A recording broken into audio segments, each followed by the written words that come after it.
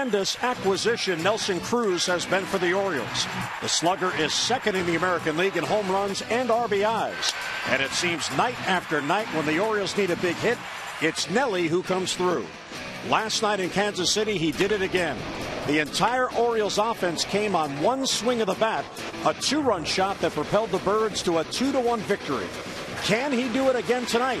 It's the O's and the Royals. Game 2 in the 4-game series. Find out next on MASN.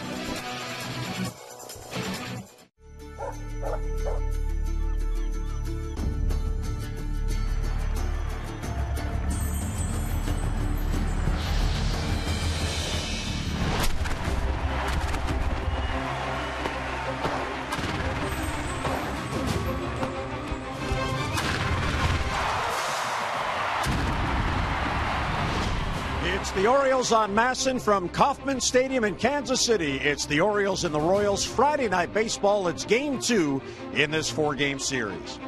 And hi, everyone. I'm Jim Hunter. Jim Palmer in a moment. The Orioles won a thriller last night, holding off Kansas City and winning it by the final of 2-1. And, of course, if you're a team with playoff aspirations, winning those close games is critical. Remember 2012, the Orioles excelled in one-run victories. They went to the playoffs. Last year, they fell off, did not make the postseason. But so far this year in 2014, they are making up for lost ground. The improvement in the percentage in one-run games is staggering. In fact, it's the best in Major League Baseball. 377 the difference from last year to this year. Milwaukee's off to a good start. The Tigers are off to a good start. So are the Marlins and Rays. The Orioles coming into play tonight off their 2-1 win last night. 10-3 in one-run games. That is the best record in Major League Baseball. And Jim Palmer, when you get in close games, you've been in them 13 times, you feel confident, you figure out we're going to find a way to win it. Yeah, well, what the Orioles are able to do, Jim, as you know, we were doing our notes and you said, they're back to leading the American League in fielding percentage. Set the all-time record last year, so they don't beat themselves defensively. They lost McLeod, but Lowe can play left field. Cruz hits home runs, and when he plays, he's a more than adequate outfielder. So they're a very good defensive ball club. And then we saw it last night. Buck Showalter, obviously, he would like to get more innings from Wei-Yin Chen, but he kept him in the ball game, didn't throw any home runs, and then the bullpen did a marvelous job. So, we don't know who's going to be closing. Britton came in, got a 1-2-3 ninth inning. So they're doing all the little things to win ball games, even though they're not scoring a lot of runs. So anytime you win 2-1, especially at this ballpark, the way this team can pitch, you're really doing something well. Yeah, the bullpen last night excelled. Buck Showalter playing matchups. Darren O'Day, Troy Patton, Ryan Webb, and Zach Britton. They faced 11 batters. They retired all 11 batters. O'Day stranded 2 in scoring position that might have tied the game. First one-inning save without allowing a base runner this season. And, of course, the Orioles with 14 saves. That's the most in the American League. Now, that's the good news. The bad news is if you need 11 outs in your bullpen every night, they're going to wear it down. So tonight, Chris Tillman needs to step it up, and he goes against the former Oriole, Jeremy Guthrie. Yeah, I think what happens to happen with Chris Tillman is that, he's given up, 23 runs, 21 earned runs, 13 of them in the first and second innings. If you go back to his last 2 starts, 3-run home run against Houston, got behind early, pitched very well after that. The same down in Tampa Bay. He gave up a 2-run home run to Longoria on an 0-2 pitch. So his problems have been in the first and 2 innings. Other than that, he's settled down. He's got a little bit of a health problem, but it seems to have worked its way out. He's their ace. And Jeremy Guthrie, well, they have a lot of guys that can really pitch here. We're going to see Shields, who is an outstanding right-hander. But the one thing, Jeremy Guthrie, he's coming off a game, and both of these guys have been throwing a lot of home runs. Jeremy Guthrie threw 3 home runs in his last game. Tillman's given up 8. So, Jeremy, the one thing about it, he's not as overpowering as he was when he pitched for the Orioles, but the Orioles have never beat him. So tonight it's Game 2 in this 4-game series. Birds looking for back-to-back wins. And when we come back, we'll chat with Manny Machado, whose bat is heating up.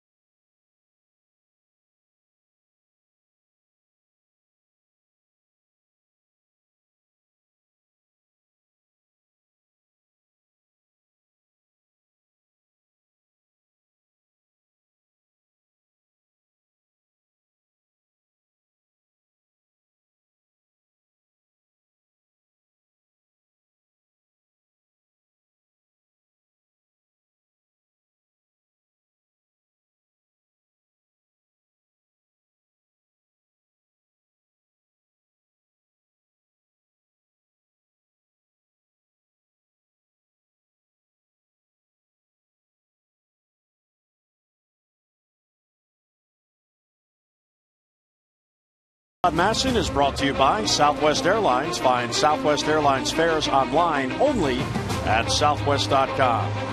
Well, the Orioles are happy to have Manny Machado back manning third base. Manny's bat is starting to come along. He missed the first 24 games. They're rehabbing from the knee surgery. Outstanding numbers last year, including winning the Platinum Glove for the best defensive player in the American League. And I spoke with Manny prior to tonight's game and asked him, 14 games into his season, how's he feeling? I feel great overall. Getting my feet under me, being a part of the team, being here in the clubhouse, finally being out here and just being able to, participate in everything and be a team player. It's been great. It's been ups and downs, but it's been an overall great thing to be here and be in uniform again. The first few games, especially in Minnesota, you're hitting some tough luck. Hit some line drives right at guys. That may have been some of the adrenaline that came back. And then you cooled off a little bit. Did you feel the timing was the big issue as you got back into playing every day? Oh, definitely. Timing's everything in this game. Fielding, running bases, even hitting. And just getting back into that. These guys have scouting reports on you, and you got to make adjustments. And this game's all about adjustments, and something that is a long season ahead, and just keep making adjustments, and balls will fall, and we'll keep making some plays. The fact that you do have a track record, that has to be helpful for you. You don't have to dwell on the fact, wow, am I going to be able to do this? You've done it before, so it should come back. Oh, definitely, he's going to come back. The hits are going to come, doubles, homers. That's all going to come into play. Just a matter of when and where. Just keep with the same approach you have. Something that we've been working on. I work on the same things every day. Things that work for you, and at the end of the day, they are going to come back and help you in some way. So, it's just a matter of just staying strong and keep your same approach. The last 5 days, especially, the way you're taking pitches, that tells me you're seeing the ball better. You're not chasing a pitch. You're looking for something, obviously, but the way you're taking it and prolonging at bats, is that right? Oh, yeah, definitely. I feel much better at the plate, seeing the ball better. Getting that timing finally. I've been out of it for a long time, and it's taking a little bit to come, but it's finally getting there, and finally seeing the ball well. So hopefully, it can lead to some good things. Did you have to get your timing back defensively as well? Oh, definitely. I think that's still one that I'm still working on. Just getting that timing. It's different because you got to put. You got to get back into that mood of looking at the pitcher and at the same time at the bat path coming your way and who's hitting. So it's a lot of things that are coming back, and something that I just got to stay focused more on on the defensive end and stay focused. It's such a reactionary position that you play. That's got to be difficult trying to do all that timing-wise and watch everything you just described. Exactly. It's a hot corner. And it's not just not just a saying that they say it's hot, but just stay focused and stay in every pitch, every moment, and things will work out itself. Well, we appreciate Manny Machado visiting with us, and you can tell by his smile that he's feeling good about things. Time for our train game time temperature. Visit trainsearch.com to find your local train comfort specialist dealer. It's hard to stop a train, really hard, and it is cool. Again, 54 degrees, slight breeze out of the west at 7 at 43%. So game 2 in this 4-game series. Here's the Orioles starting lineup brought to you by Southwest Airlines. Find Southwest Airlines fares online only at southwest.com. Markakis, Machado, and Adam Jones in the number 3 spot. Last 3 games, how about 6 for 13 with a home run and 2 ribbies? Davis, Cruz, and Clevenger, Hardy, Flaherty, and David Lowe. And take a look at it, Jeremy Guthrie. Fastballs 45, breaking balls, sliders, curveballs. He's added that pitch. Always had it, didn't throw it too often when he was pitching with the Orioles. And then look at that, almost 25% changeup. So, a little different windup than we saw when he was wearing an Oriole uniform. Coming off a game, and it's his worst game, where he gave up 7 runs, 3 home runs, all to lefties. So you can look right there, lefties, better average, 10 of the 11 home runs. But then again, 2-0 lifetime against the Orioles with a very low earned run average. And Nick Markakis takes one wide, 1-0. Nick at 302. He is just below the league leaders in batting. He just fell out of the top 10, but he snapped out of his 0 for 14 last night, going 3 for 4. There's something about playing teams that you've had success against in your career, Jim, where all of a sudden it comes back. I mean, he has been on a tear against the Royals, and last night he gets 3 base hits. Well, he did it. 2 of them were against Ventura, and the other one was against tough lefty Tim Collins. So obviously you're very happy. He's a slashing line drive hitter, which plays in this ballpark, because long fly balls, lazy fly balls, they don't work. They go to die here, unless you maybe you're Nelson Cruz. Huge ballpark. Much easier to pitch here than to hit. And the 2-1 is low ball 3.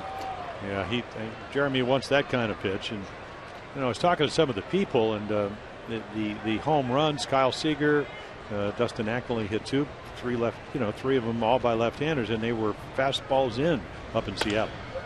To left field, back on it is Gordon, and he runs it down for the out, and 1 away as Markakis is retired. Yeah, take a look at the Royals defense, and it's a good one. Gordon, the 4th assist of the year, had 17 last year at the plate throughout Hardy, Dyson, Aoki, Moustakas, who's a very good defensive player. Big 3-run double a couple of days ago. Struggling though. Escobar, Giovitella, Hosmer, Gold Glover, and then Salvador Perez, also a Gold Glove catcher for the first time last season.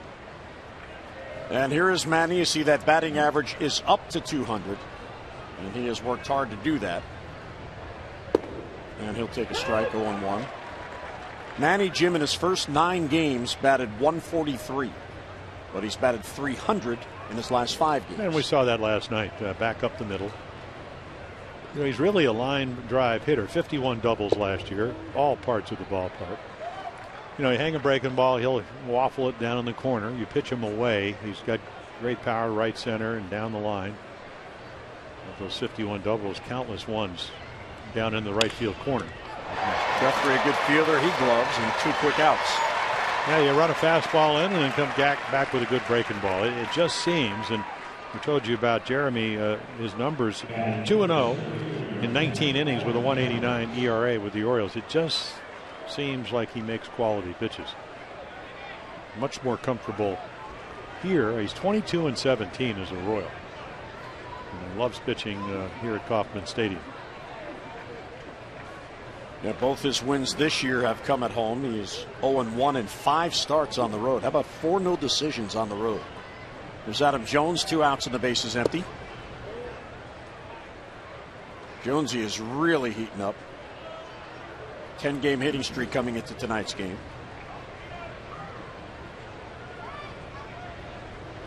Good curveball there. 1-1.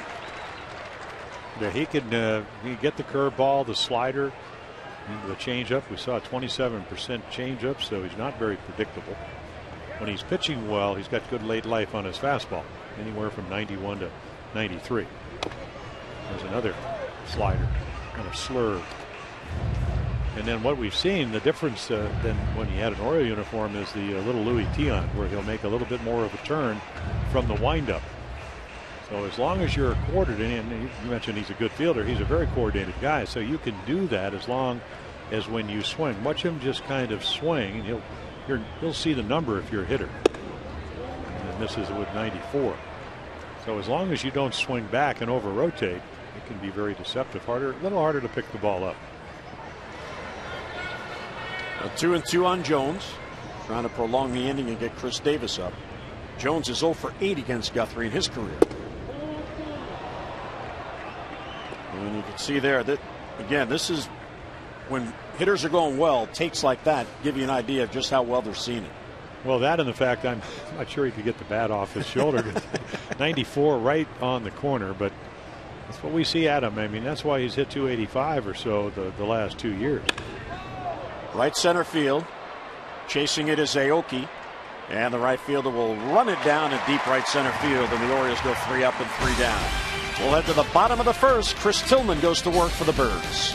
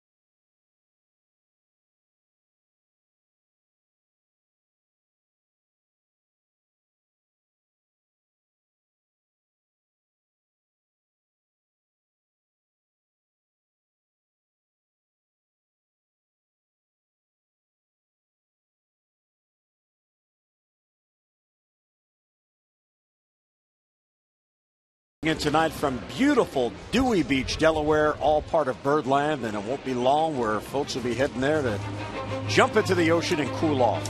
Here's Kansas City's lineup for tonight. Aoki, Hosmer, and Perez with Gordon batting cleanup. Butler drops down to number 5. Giavotella, Moustakas, Escobar, and Dyson. Escobar last 4 games, 6 out of 14 with a homer and 6 RBIs. And Chris Tillman trying to win for the 4th time. So there is 50% fastballs, 51% breaking ball. That's the big overhand curveball. The changeup up a little bit. So again, just remember the last 2 starts, 2 runs in the first inning down in Tampa Bay, and then lights out, and then 3 runs, 2 walks and a home run in his last start. So there are the numbers. And a strike to Aoki. Aoki at 260. He is 1 for his last 11. And Tillman gets ahead, 0-2. Now, Tillman, of course, there was some question whether he could make this start. He has a tight groin on his push-off leg. But they had him do his regular bullpen to see if he could use his legs correctly and throw all his pitches, and he got through that fine. So here he is tonight. Now, we haven't seen the velocity we saw opening day against the Red Sox, and that could have been adrenaline. You know, got the 95 in the first inning. And again, he doesn't. He's so tall. He's what I would call a kind of a tall and fall type of guy. And he almost starts like he's from a stretch position, a little bit more pronounced than it was last year, but very simple wind up. So you can see as he falls off there. Anytime you fall and go left, it's not where you want to be. But again, it's very important for him, and you can see his comes from just a few miles away from the ballpark. That is a fair ball right down the line. David Lowe was shading that way. Aoki trying for 2, and he's going to make it. The throw's off the bat. That is a tough break for Tillman. Protecting the corner, just slapped it out there for a leadoff double. Well, we saw him. He was late on everything last night, but he's going to hit the ball to left. He just, it's away. This is what he does. You talked about all the infield hits. He's got 8 of them. Had 140 singles last year for the Brewers.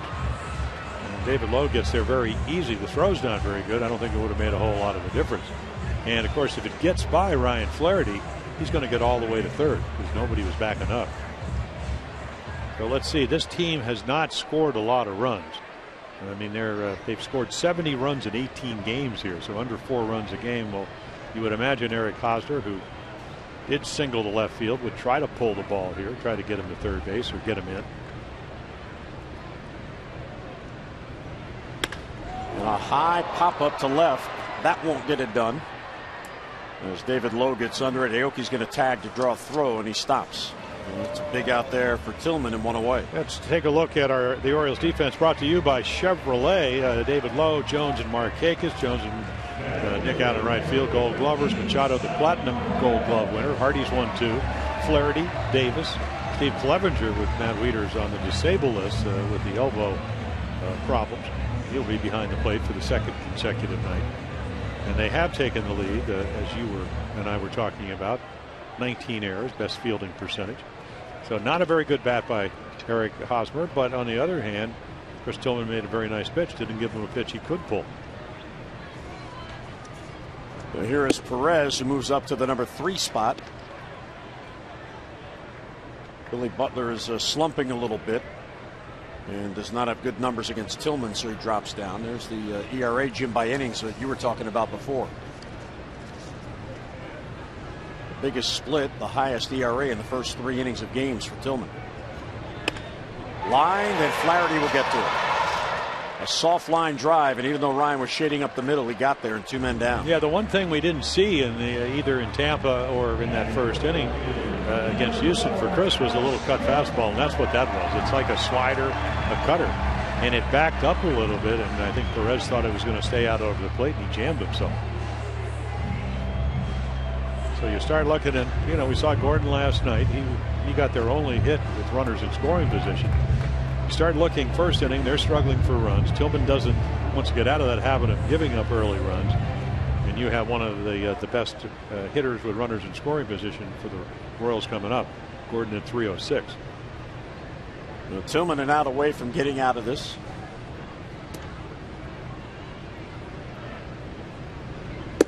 And it's up and away 1-0.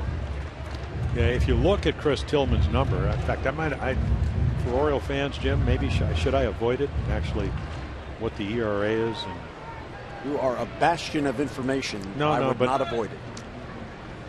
20 runs and 20 innings pitched for an ERA of 9 against the Royals. But that was in past years. Right. That's when. But you have to look at Chris Tillman. He won 16 games last year. That was as many as he won in his previous 4 years for the Orioles. A couple of years at 2, 2, 3, and then he came up at right before the All-Star break, July of 2012, and went 9-3. Lights out that year. And if you look at him, he's 28-12 since he came back up on that, I think, July 3rd or 4th, 2012. Behind Gordon, 2-0. And a pop-up. Shallow left center field. Easy play for David Lowe. And he puts it away. And a good comeback for Tillman. Leadoff double. Aoki left stranded at second. We head to the second. No score.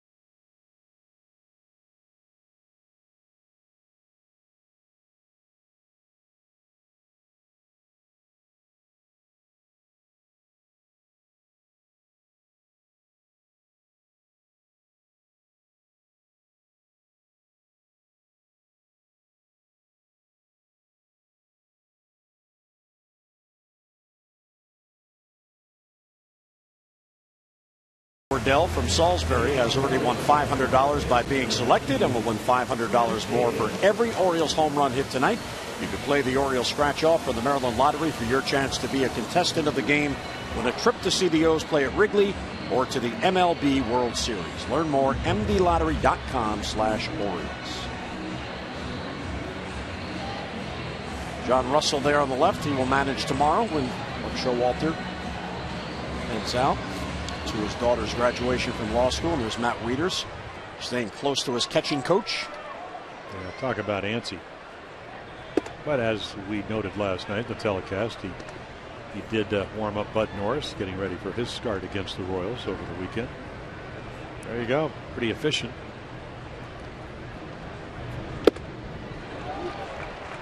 Well, until Chris Davis starts hitting the high fastball, that's what he's going to see. I mean, all the scouts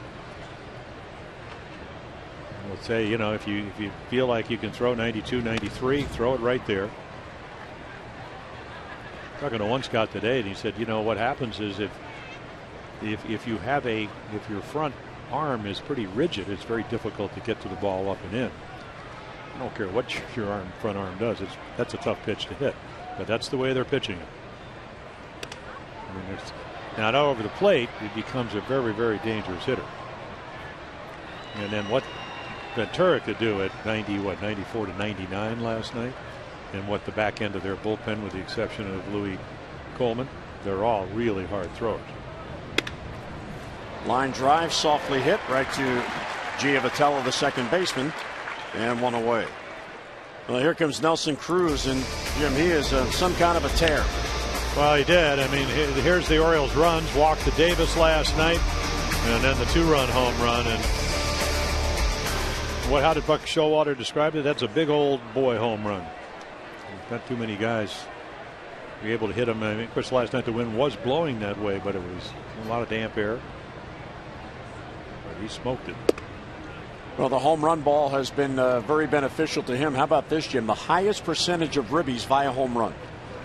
Yeah, also, almost 30% of his hits are home runs. 29.3. So, well, he godsend to the Orioles. They sign him late. They get him relatively inexpensive, as modern day players go, power hitters. And he's a good guy. Always was. Oh. I talked to everybody down in Texas when he was playing for them, and they really liked him just as a teammate. Stockus off the bag, but Hosmer keeps his foot on and 2 away. A little two-step. Not exactly in Texas, but here in the Midwest. No Gold Glover. Big target over there. Good pitch by Jeremy Guthrie.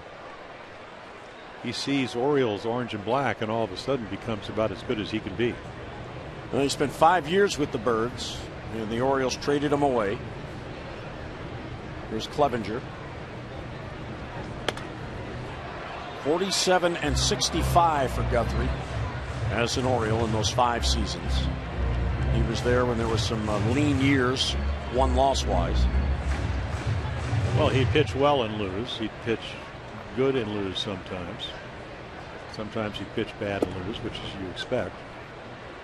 It's kind of a dichotomy of all kinds of different results. Gave him a lot of innings. But he did play at him when they were in that 14-year stretch of not playing 500 baseball. Woo! Clevenger thought about it, checked his swing, and it's in there for a strike. So 1-2.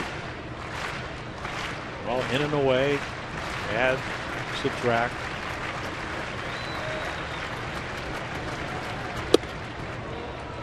Move your feet.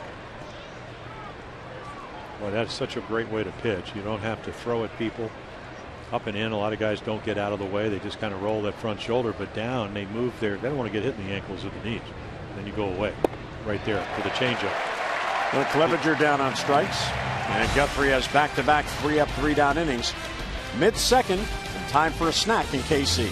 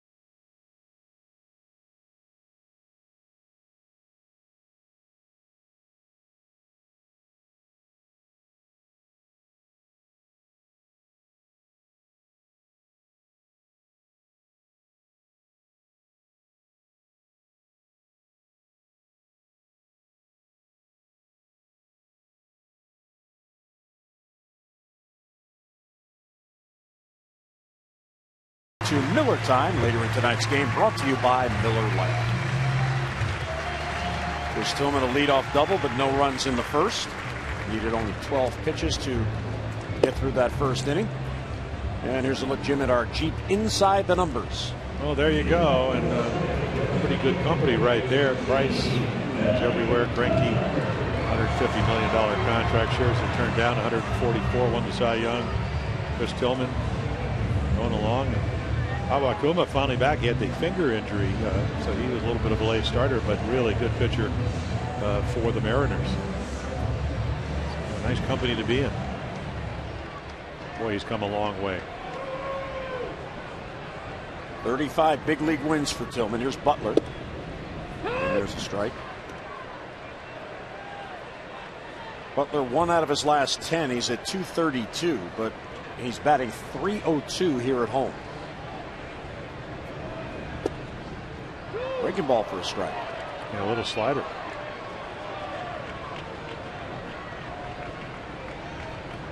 He's always going, I didn't know he had that. Doesn't throw that very often. And he does it.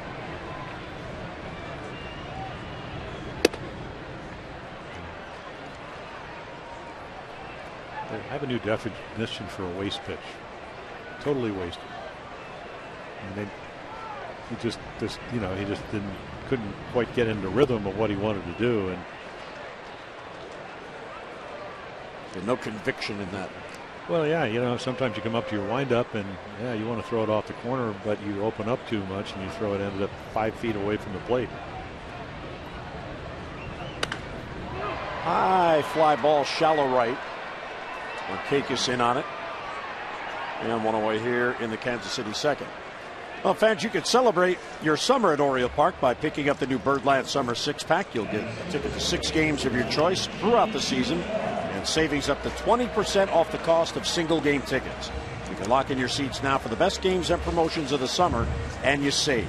For all the details, Orioles.com/6-pack, or just call 888-848-BIRD. Those fans here in Kansas City taking advantage of the Birds being in town. Yanni Giavotella, and there's a strike. And one of the things that Chris Tillman, and this is one of the keys to pitching, and he does so well, as does Jeremy Guthrie, is what do you do to the first batter you face in an inning? I mean, he's at 82%, and that number now goes down a little bit because of the Aoki ground ball over the bag, but that's a good way to pitch if you're somehow able, as he went to Butler, to get the out. Jeremy Guthrie at 73%, so those are plus numbers in those categories. Yeah, Tillman 7 for 49. The leadoff batters in innings are against him. There's a ground ball towards the middle. Hardy can't get it. Wow, that grass is fast. Well, I think that's the equalizer. You just watch one game as we did last night, and I mean, you really got to hit a ball to get it out of here. The wind blowing across the field last night, the ball that Valencia hit probably would have been a grand slam home run, but the wind kept it in. But right here, every ground ball last night, it's very good if you hit it at your infielders because it's easier to turn double plays, as we saw. But if it's hit hard and up the middle or in the hole, it's getting into the outfield. Here's Mike Moustakas, who did not play in the game last night.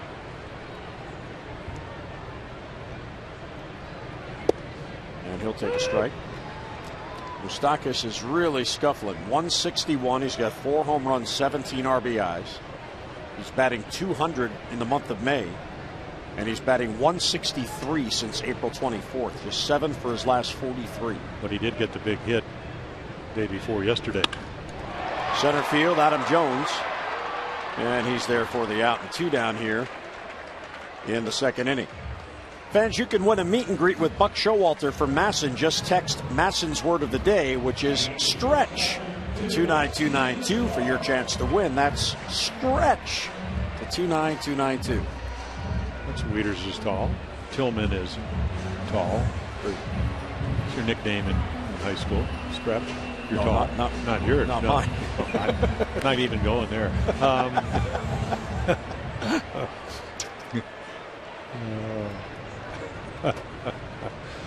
I'm sorry. Well, you're tall. I'm on one of those days. I'm going to apologize right now. That's fine. No.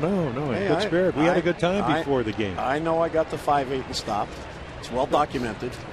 And we, as well duly noted last night, that was a long time ago. Haven't been 5-8 in years. Escobar cues it foul. Escobar's got a 4-game hitting streak going. A ground ball single last night. Grand slam earlier last week or over the weekend up in Seattle. Off to a good start 2 years ago. I mean, hit 293 last year. It dropped into the high 230 range.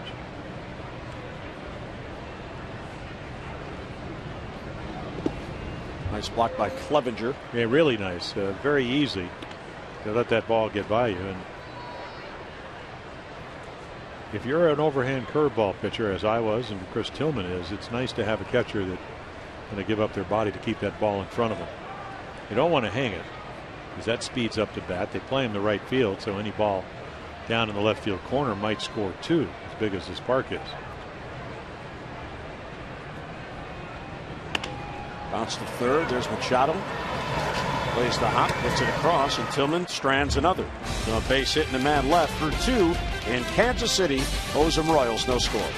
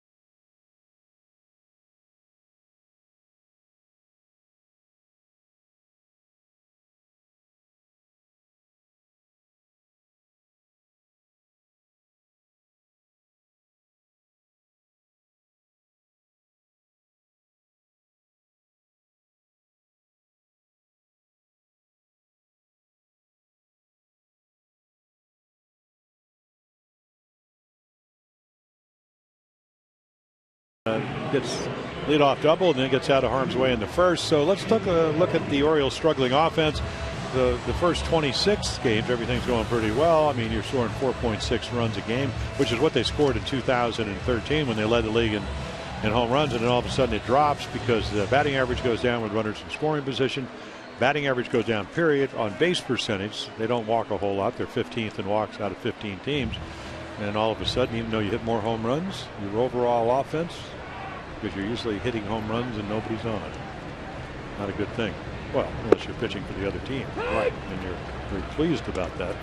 Yeah, the Orioles have the fewest walks in all of Major League Baseball. J.J. Hardy, Flaherty, and Lowe for the Birds. And you wonder if that's just the fact that you're seeing a lot of good pitching, or you have a lot of guys like J.J. at the plate who hit 25 home runs last year, 22 the year before, 30 the year before, and all of a sudden back problems. So he gets off to where he misses some games and he's not hitting home runs. Is he trying to hit home runs? Chris Davis leads the league. You just don't know if it's a combination, and I guess the way we'll find out is you play 162 games. Just off the plate, 2-2.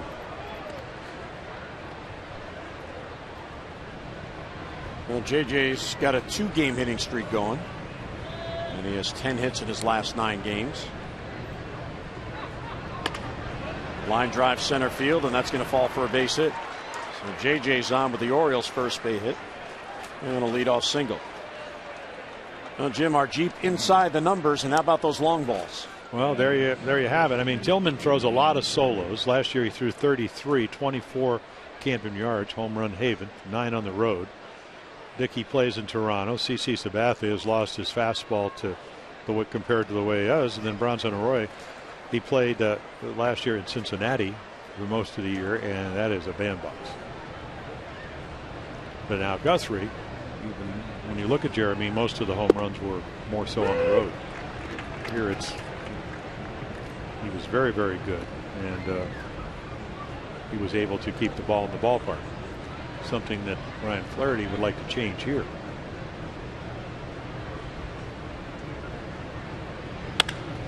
Center field. Gerard Dyson goes back on it. Hardy's going to tag to draw a throw. JJ goes about 30 feet and then puts on the brakes. Well, you find out about somebody's arm by doing that. Perfect throw by Jared Dyson. Wow. One away here in the third. The Orioles are back in town. It all starts Thursday to begin a 4-game weekend homestand against the Indians. And on Friday, don't miss the season's next fireworks night. All fans enjoy a beautiful fireworks display following the game at 7:05. So coming out and celebrate summer at Oriole Park. For tickets, Orioles.com or 888-848-BIRD. David Lowe now. And they play him really shallow at third because he was a Royal last year, so they know he can bunt. Stockus was in on the grass. Now he comes over and says something to Guthrie. Oh, he may say, I'm going to move back a step or two. And as we mentioned in the first inning, and Jeremy Guthrie, very, very cat-like, very good fielding pitcher. So he does move back a step or two.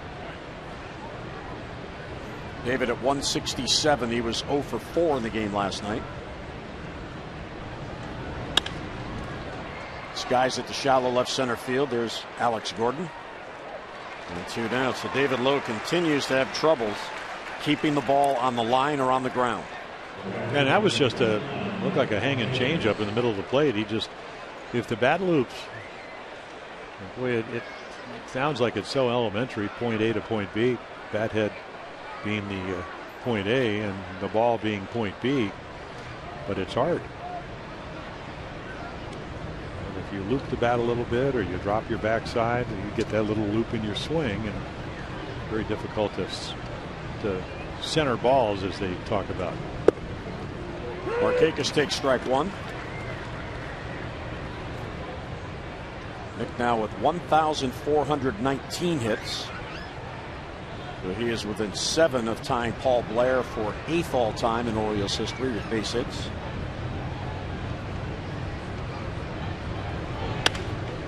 Left center field. Chasing Gordon, chasing Dyson, way out there, and Dyson gets to it and makes the catch. Gordon ducks out of the way just at the last moment. A leadoff single, a man left.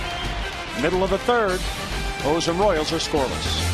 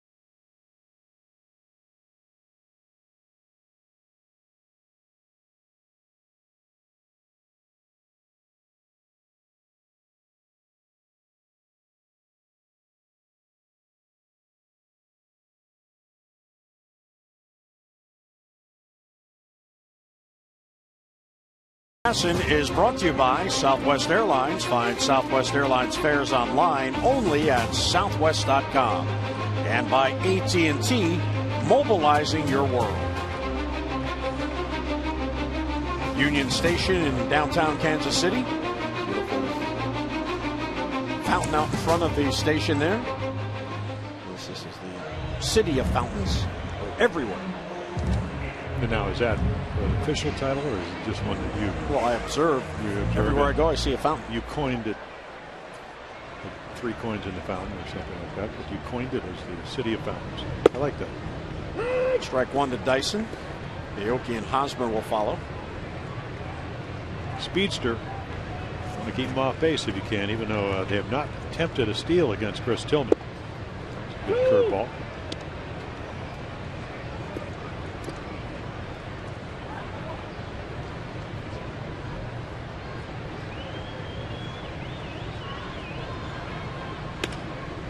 little pop up to short. And Hardy's got it for the out and 1 away. Here's our Antwerpen quote of the day. Chris Tillman early on, outstanding fastball command. As of late, not so much. And we asked him, well, how does that happen? It's pitching. It's part of the game. I think every pitcher goes through it, and it's frustrating. It's confusing, but I think we've all been there before, and we know what we need to do to get back. So I think we got a good group of catchers here that they know me, pitching coaches. I know myself. Got a lot of pitchers that like to help. So we got a good group of guys here that it makes it a lot easier on you. And then you get healthy. That's one of the keys. A little bit of a groin issue. Push off leg, the right leg, and try to pitch through it. Right.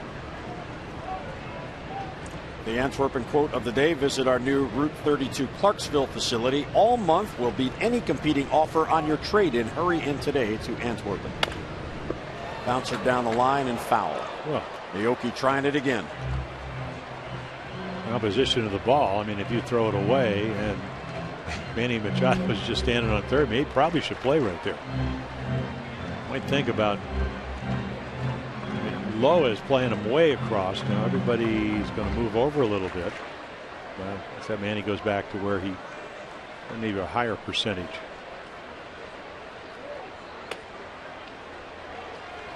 Tillman falls behind 3-1. Milwaukee last year led the National League in singles. He had 140 of them. Trying to go that way again. Fouls it off. Pretty much like Ichiro when he hits, where his legs are moving all over the place as he swings. Yeah, Ichiro won a number of batting titles, hit over 300 in 7 straight years in Japan, and then 10 straight years here in the United States. But David Lowe towards foul ground. He gets there for the out. Had him played perfectly. And 1 away or 2 away here in the third. Well, Jim, you were talking about Chris Tillman, home and road. Here are the breakdowns for this season. So again, on the road, the ERA, and I think the important thing is if you look at the run support, 21 runs, and then it wouldn't really matter at home. He's pitched well. They haven't scored. That's the story of until last night. The Orioles have been averaging about 3 runs a game at home and 5.15 on the road. But it's certainly early. Season right about, what, a quarter of a way through. Hosmer flied out his first at bat. Now 1 for his last 13. Yeah, his was a crucial at bat after the double by Aoki leading off the game. Did not get him over.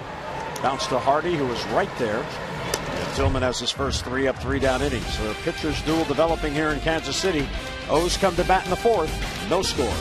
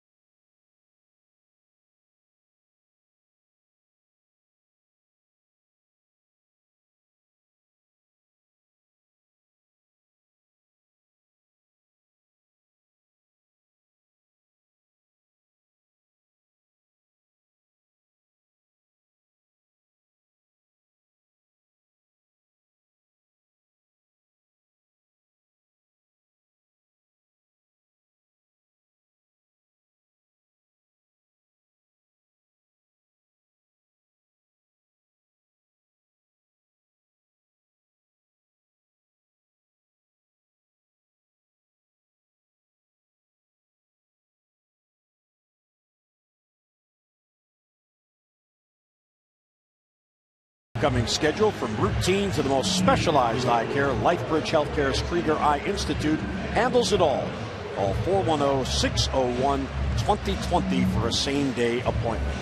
Night game tomorrow night, but an hour earlier And then a day game on Sunday to close it out. The Orioles then will head to Pittsburgh Sunday night, enjoy a day off on Monday, and then 2 interleague games, night games Tuesday and Wednesday, before heading back home for a 4-game homestand that gets going next Thursday night with a night game against the Indians.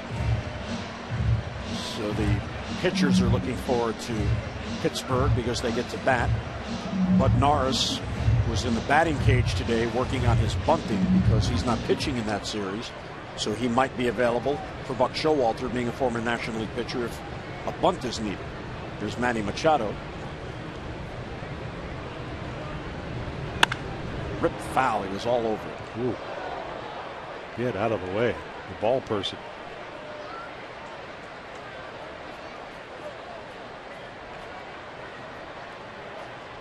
Manny hit a comebacker to Guthrie his first at bat.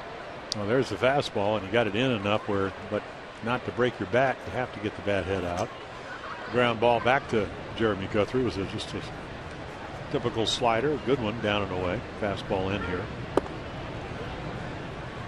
So we've seen it, when you look at his numbers, the average fastball has been 91, but he's hit 94 on a couple of occasions.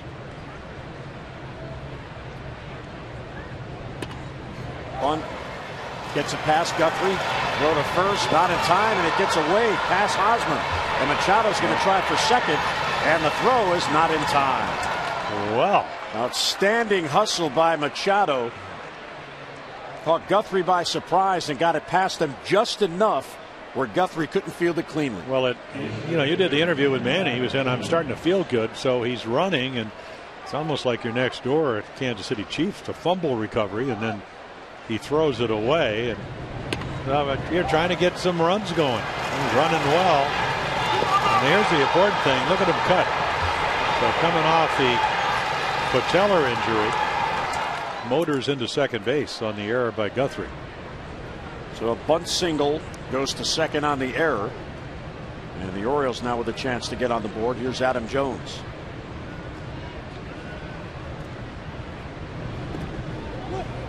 Lays off the slider, 1-0. So Manny now has 7 hits in his last 22 at bats.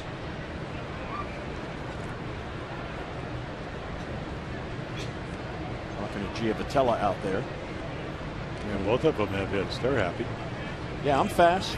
I'm fast. Well, he did run very well.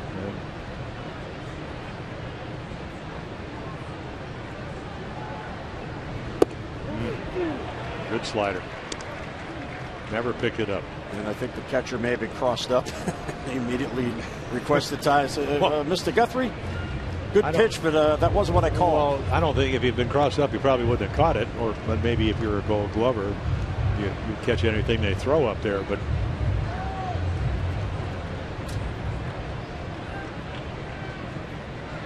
runners in scoring position numbers. Adam has 9 RBIs so far in the month of May. The knees look like Adam thought it was low. The Kansas City starters have been outstanding as a group. I mean, their starting ERA as a staff, 3rd best in the league. They ate up a lot of innings. They did add a 7th reliever today, so they now have an extra arm just in case. And that gets by Perez, and Machado's going to go to third, right through his legs. Yeah, that's a ball. It's going to be a wild pitch, but if you're a Gold Glover, let's see. It just looks like he just gets the glove down, and he goes up. Boy, what do infielders tell you? Always stay below the hop. Catchers are the same way, and he goes up, ball goes right through his legs. Not a very good job of shoveling. Not an easy play, but I'm sure Rick Dempsey's sitting in our studio going, boy, you got to keep that ball in front of you, and you do. Matt Wieder's saying the same thing over in the Oriole bench. Bouncer to short. Machado has to stay at third as Escobar gets it to first. But Jones bounces out, 1 away. Well, they bring the infield in because Jeremy Guthrie can throw ground balls, and then he makes a great pitch. Adam trying to fight off the fastball in on his fist, unable to do it.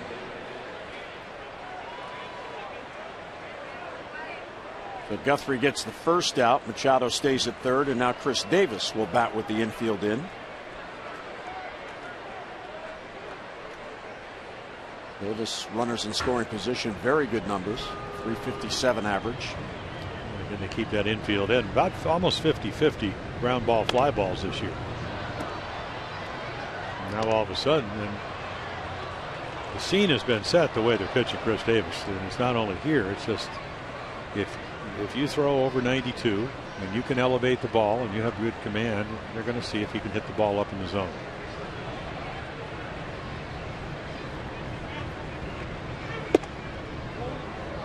And then if you're the starter or the pitcher, you hope you don't miss. Well, you miss in the happy zone. Yeah.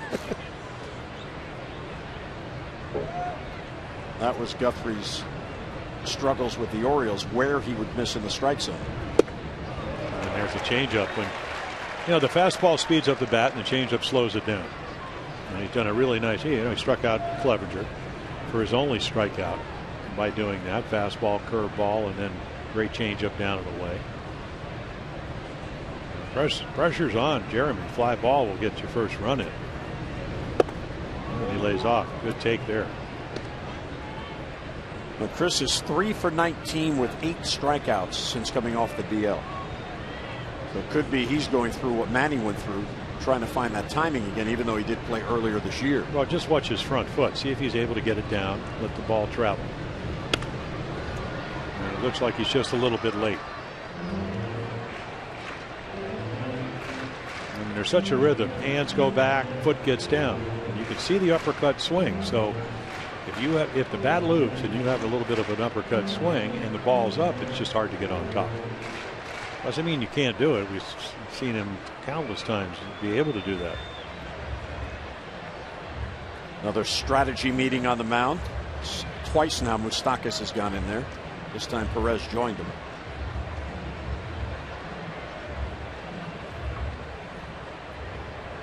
The Orioles have really struggled in the last 13 games in these situations with the runners in scoring position. Batting a 179 clip in the past 13 but games. So you don't even have to get a hit here. Right. Yeah. So as you know, Tim Presley saying, just hope he's able to fight something off. Big, strong guy. Pretty good throw in outfield, though. Another good take. And again, he's staying up there with the fastball. You know what his intentions are. The amazing thing is 3 runs or less 11 out of the last 18 games for the Orioles, but their record is 10-8 in those 18 games. So that tells you they've been pitching pretty well. 3-2 call ball 4, and Guthrie can't believe it. And Doug Eddings rips the mask off because Guthrie showed him up. Yeah, he really does. And in the opinion of the umpire, it went inside around the plate. And he's telling him it's in. Of course, our rectangular strike zone says otherwise. The only guy that matters, though, is Doug Eddings. It usually doesn't earn you any close ones. Yeah. But I certainly understand the feeling, because what are you trying to do if you're Jeremy Guthrie? Trying to strike him out, and I think he felt he had. So now go back into double play position. And here is Nelson Cruz, runners on the corners and 1 down. Nelson's got a 3-game hitting streak going. Machado at third and Davis at first with 1 down. Bird's trying to strike first. Each team with 2 hits. Last night the Orioles had 10 hits. Bouncer over the head of Hosmer and into right field for a base hit. Machado scores and Davis goes all the way to third. How about that? When you're hot, and another RBI for Nelson Cruz. Birds take a 1-0 lead. Well, when you're not scoring a lot of runs and you're Ned Yost, you play your infield in at third and first, and then you have the hard infield. Big ballpark, hard infield. Actually, I mean, he just fights it off and it just bounces it over the head. You can see Hosmer playing a step in front of the bag. If you had a lead, he would have been back. Probably would have been a double play ball. As it turns out now, you get a run in, you get first and third, and now you're hoping Steve Clevenger can do something. Certainly not any blame on Ned Yost. You just play the game that way. just trying to cut off runs because you're not scoring very many. But Cruz picks up his 36th RBI, and here's Clevenger.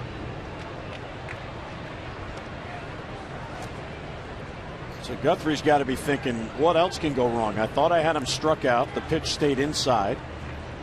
Then Cruz is late on the swing, and he hits a Baltimore chop in the right field for a single. Rounded foul behind Wayne Kirby. And now you have a chance to add another run or two. Clevenger's been hot. He's had a 400 clip in his last 5 games. Now, the only thing he doesn't do or hasn't done well with the bat is runners in scoring position number. I know you're looking at your card. He's 1 for 14. Double machine with 8 of them. 300 hitter at Camden Yards, and that good a hitter there. And he gets him to chase ball 2. So now he's in a position where, if you're Jeremy Guthrie, and we've seen him pitch often enough, he's hunting strikeout here. He's still going back to the fumble recovery on the bunt that he couldn't come up with and then threw it away. Yeah, that might have been better off in retrospect just to hold the baseball, because he couldn't get to it before it got by him. He smothered it, but it was already by him. 1-2 on Clevenger. Runners at first and third and 1 down. And a bouncer towards second. Giavotella to Escobar and back to first. Safe at first base, and the Orioles get a run. Oh, the big bouncer, just enough for Clevenger to beat it out. Yeah, and Escobar comes and gets it about as quickly as you can. Giavotella, I mean, it's a high hopper, so it takes a while to get to him, and then bang, bang, and very, very close. Foot gets down before the glove gets in Hosmer's glove, and he's looking right at the first base umpire, Chris Siegel, and the Orioles get their second run. And J.J. Hardy takes a strike.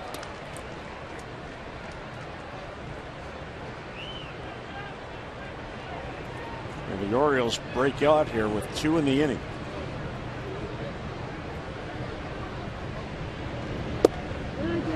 But too far, 0-2. So Clevenger hustling down the line, and that made the play. The big bouncer, but he broke it out of the box. Picks up an RBI, his 7th, and gives the Orioles a 2-0 lead.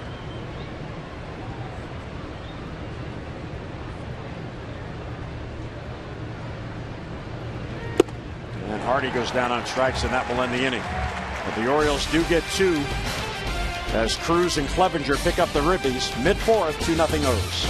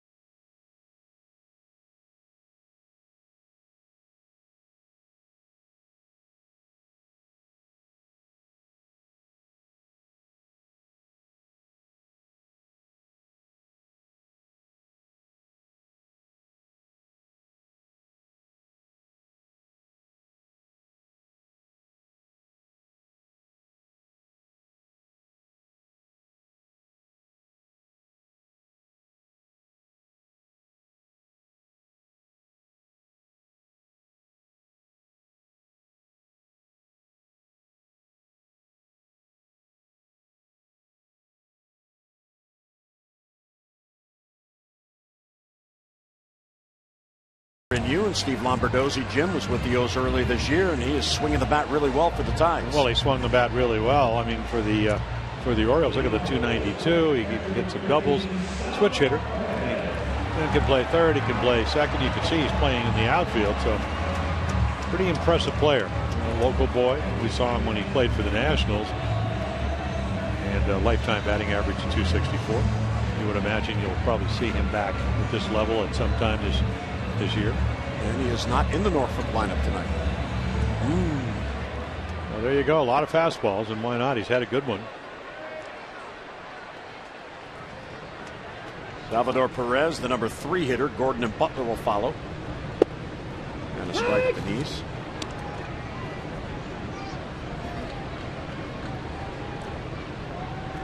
So for a second straight game, the Orioles scored 2 in the 4th. Cruz, last night he had both RBIs in the home run. Tonight he has one on the bouncer. And the Royals now, 1 for 8 in this series of runners in scoring position. High fly ball, shallow left field. David Lowe's going to move in on it.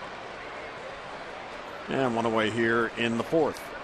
It's now time for all fans to tweet their photo using hashtag MASSonFanPhotos for a chance to have it shown in a future broadcast brought to you by AT&T. We got to get the Hall of Famer on Twitter. No. I leave that for other people. At Cakes22. And then you can tweet your photos. Why? I just don't think people want to know. I mean, may not even want to know what I think now, but they're going to have to hear it. Why would I want to burden them with even more? Isn't that what Twitter's about? Well, it's not a burden. It's a sharing of information. Well, Oriole fans would love to hear from you. Do you twit? No. Do you tweet? Yes, I do. Not during the game. I'm busy. But, I did before the game. Sent out a nice picture of Manny to let everyone know they could hear from him. Send out sometimes pictures of Big Ziti. Well, there you go. That was pretty routine. Get ahead. And then just right up the ladder.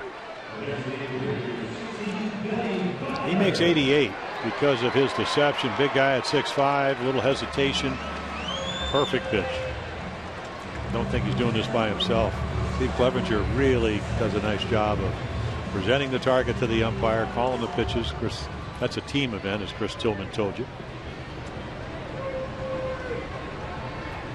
Caleb Joseph is going to catch tomorrow. High fly ball, right center field. Jones on the run. Way out there on the warning track. He runs it down. So Billy Butler gives it a ride. First ball swinging. And Chris Tillman has another 3 up, 3 down inning. He's retired 6 in a row. We'll head to the 5th. The O's in front.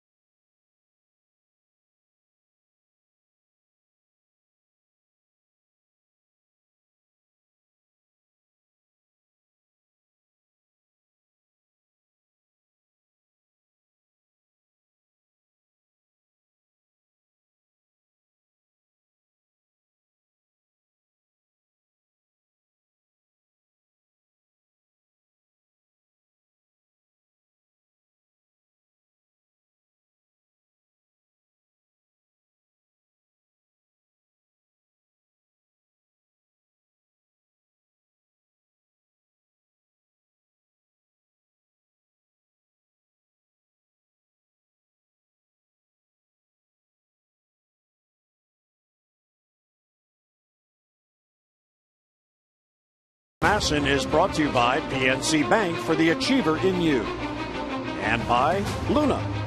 For beautiful new carpet, hardwood, and laminate, call 877-241-LUNA. Lovely view of the K, Kauffman Stadium, right next to the A, Arrowhead Stadium, in the Truman Complex. Well, they were one of the first teams, may have been the first team to actually have two stadiums next door to each other. I mean, going all the way back, this stadium was probably in the early 70s, I believe.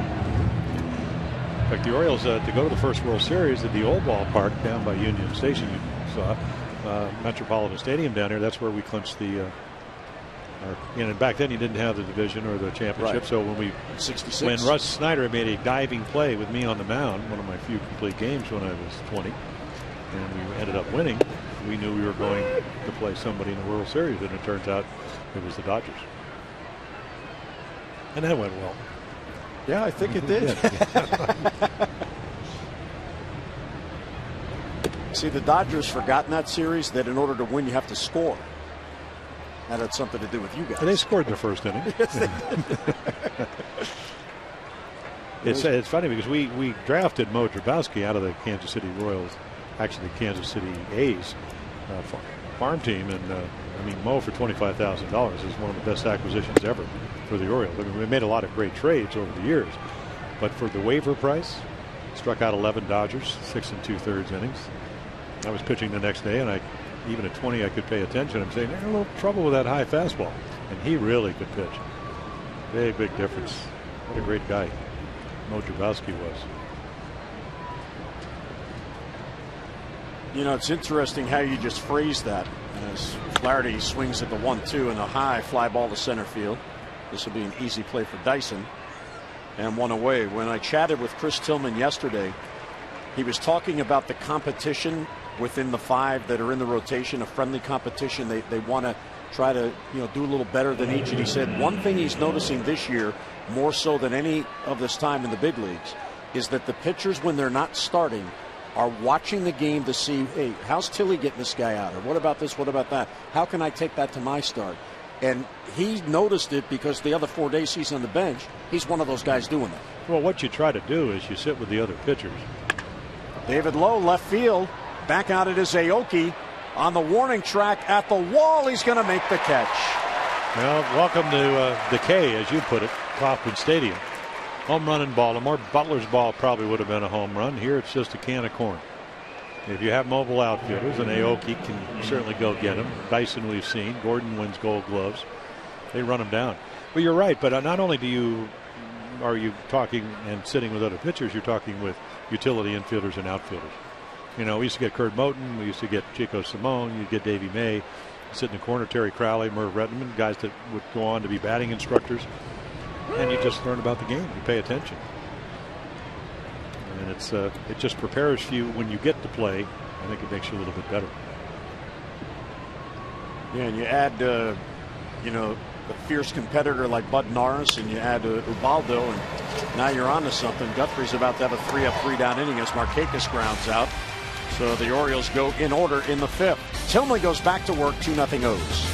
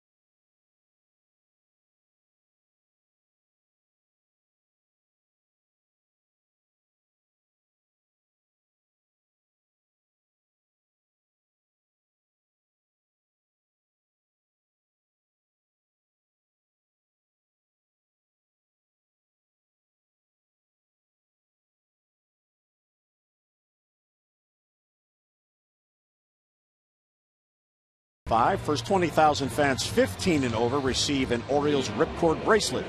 You can celebrate Memorial Day weekend with this fun new promotional item, proudly made in the USA. So come on out and create some of those new Birdland memories during this, the 60th anniversary season of your Orioles. For your tickets, just visit Orioles.com or call 888-848-BIRD.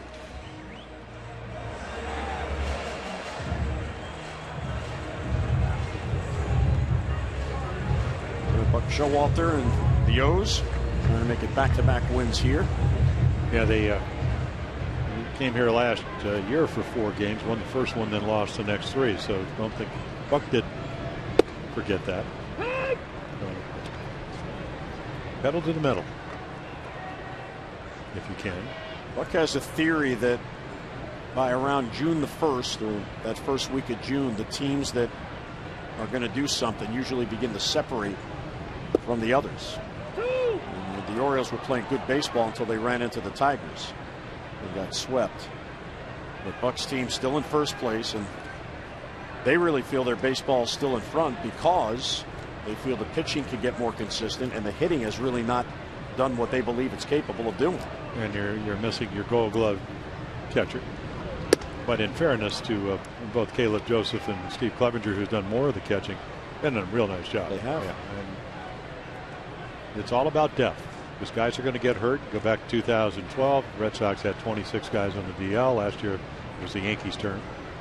You know, the Rays, when they lose Longoria, they don't play very well. He was healthy last year. They won over 90 games for 5 out of 6 years.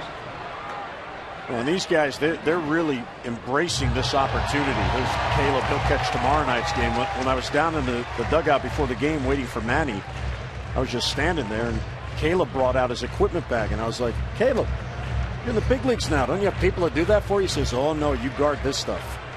Well, it's like a golf pro. With you know, if his caddy's not taking care of his bag, he is. J.J. Hardy. Low throw, scoop by Davis on the back end. What a play. Yeah, Giovatelli, he doesn't like to hit ground balls at J.J. Hardy because he flips the bag. He's not happy. He's not happy about the second strike. Another curve ball. And then it's nice to have a nice guy with good hands. And he's able to pretty much make it easy.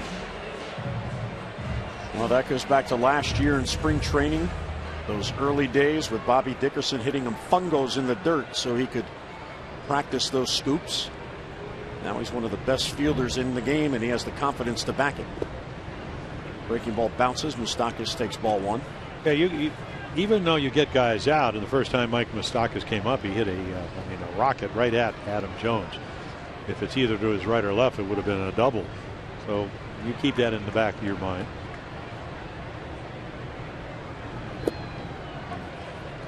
Throws him back-to-back curveballs and bounces them.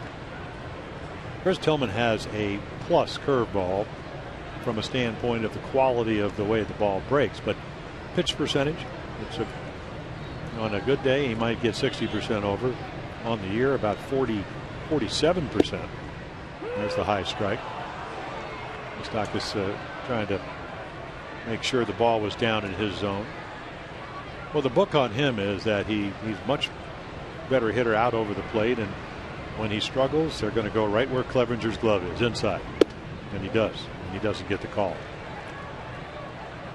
But now he can hit on his terms. Tillman's got a 2-run lead. He's going to throw him a strike here. At least that will be his intention. And the shift is on against them. Machado at short and Hardy on the other side of the bag.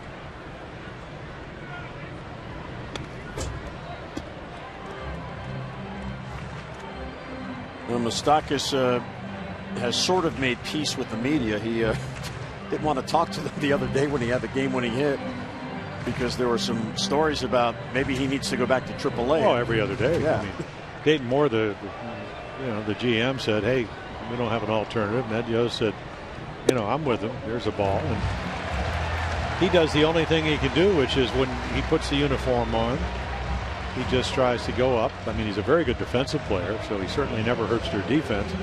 Had a very good spring. Has some power. But when, as you mentioned, when you're hitting 161 and 147 with runners in scoring position, he's not happy, nor the critics or the pundits. And there is one writer that keeps saying that the best thing for the Royals is he should be in Omaha. Right. Here's Alcides Escobar. Tillman had retired 9 in a row before that walk. So, you know, it wasn't too long ago, Jim, when that person you're describing was Alex Gordon. And he actually went back to AAA, and there were some thoughts that maybe the Royals were going to give up on him, the former #1 pick, and they didn't. He converted to the outfield, and now he's a star because he learned how to play and he learned himself. He's going to be tough to turn to. Escobar can run, and Flaherty doesn't even bother. He gets the lead runner on the throw from Hardy and 2 down. Well, you did the interview with Manny Machado, and there is a certain timing and rhythm to playing defense or hitting. And right there, the rhythm to that is that you have a Gold Glove shortstop knows the ball off the bat with Escobar ability to run, that you're only going to get 1. So you catch the ball. You don't hurry and rush it to try to get 2 when you have no way of doing it, and you get the lead runner. And then you make Chris Tillman a better pitcher, and he's happy, and now he's going to make his pitches to Dyson and try to get out of the inning. And a fastball for a strike. Dyson popped up the shortest first at bat. Yeah, ran a fastball right in on his fist.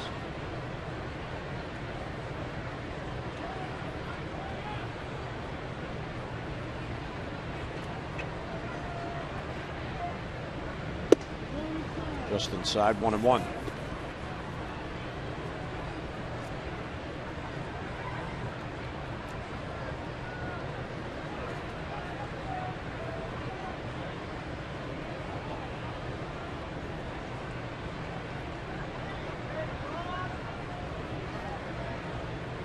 One and 1 the count. In the dirt, knocked down by Clevenger. The wild pitch. Well, you're right, and that's something that Perez couldn't do after the error by Guthrie that allowed Manny Machado on the bunt to get to second base. They didn't have to move him over because Perez couldn't block it. I mean, this ball easily, because that was probably about 59 feet, could have gotten behind it. And then you also have a very speedy runner, 11 out of 12 stolen bases, and he couldn't advance. They are looking for offense. The amazing thing about Chris Tillman, for a big guy, he holds runners extremely well. They've not even attempted a steal. And the Orioles have had struggles overall. There have been 29 stolen bases against the Birds on the year, but not a 1 with Tillman on the mound. You would think he'd be running here. It is not. And it's grounded past Machado. It was wide of the bag. So Dyson just slaps it the other way. And that'll turn the lineup over. So a walk and now a 2-out hit, 2 on with 2 down. Well, this is what he does. I mean, 213 at bats last year because of an ankle injury, and boy, he stays right behind that. I mean, it's a fastball that's up a little bit, didn't get it in. Just kind of serves it by the third baseman Manny Machado. 34 steals last year. That's only 6 times, so he can really run down at first base. A lot of speed on the bases for the Royals.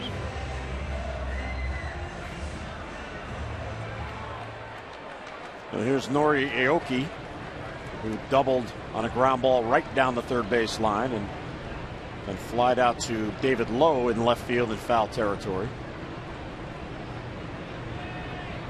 First time in the game Kansas City set 2 men on in the same inning. And a fastball for a strike, another high pitch. Yeah, he ducked it, and Doug Eddings called it a strike.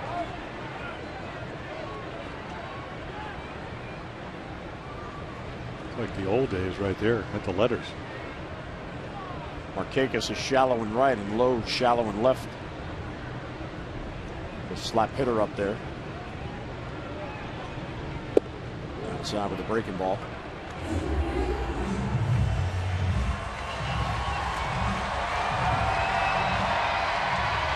Truman very pitch efficient as he works here in the 5th inning.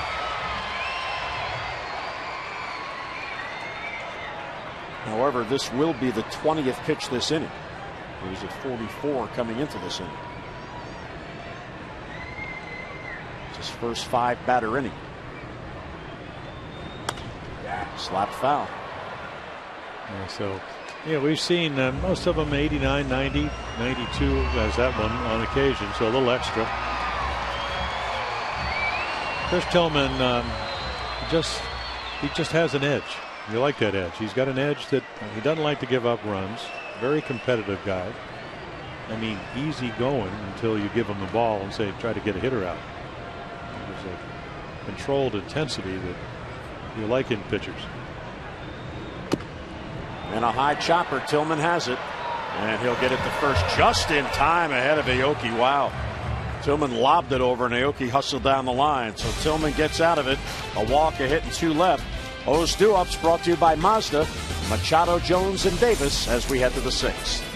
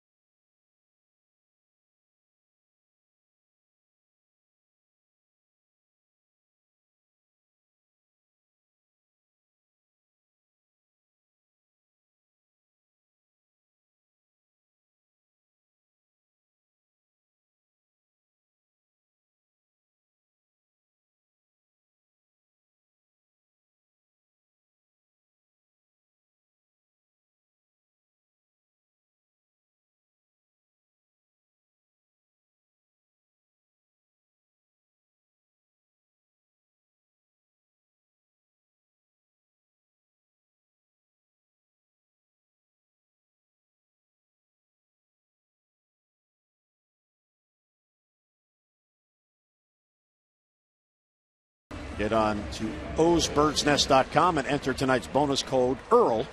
Before midnight, you'll receive 2 bonus tokens to be entered to win a monthly prize of an autographed player photo or a year-end prize of 2 tickets to 2015 opening day. Join the O's Birds Nest today and start being rewarded.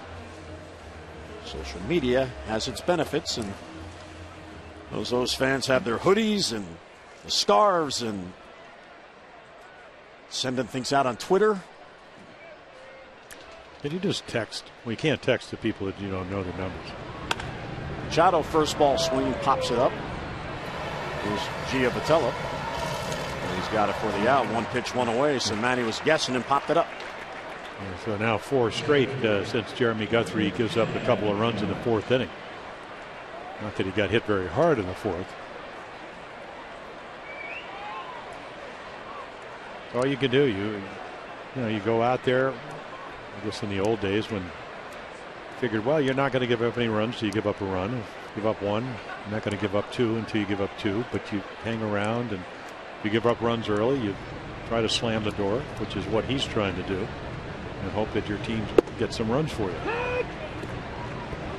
Inside corner called strike against Adam Jones.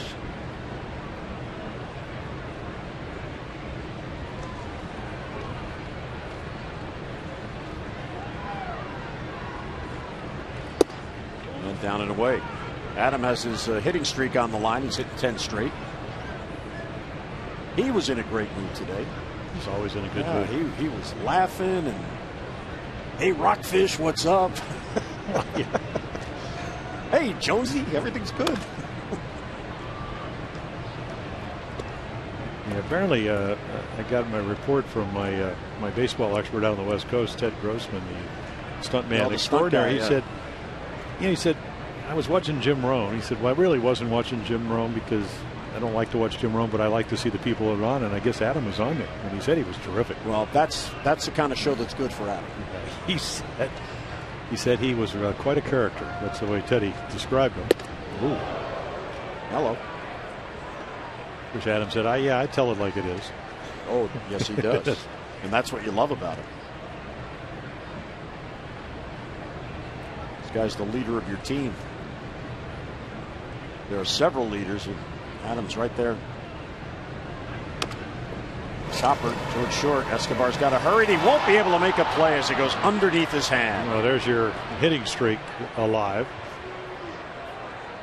And if so, that'll be his 12th infield hit, and it is a base hit. Yeah, good curveball. I mean, this is about the perfect one. This is exactly the way you want him to hit it, except you want him to hit it maybe a little bit harder. I mean, perfect curveball down and away, hits it with one hand, rolls over it, and the Orioles get a base run. So Adam Jones, 33 home runs, 108 RBIs last year, and he's leading the league in infield hits. That's his 12th. Speed an asset as well, and there's Chris Davis with Jones on him, one down. Well, you get a feeling that Jeremy, as the pitch count mounts, is maybe not going to be able to ride the ball up in the zone, and that's when it's a long way to the waterfalls here in Kansas City, but the guy that can hit him is Chris Davis.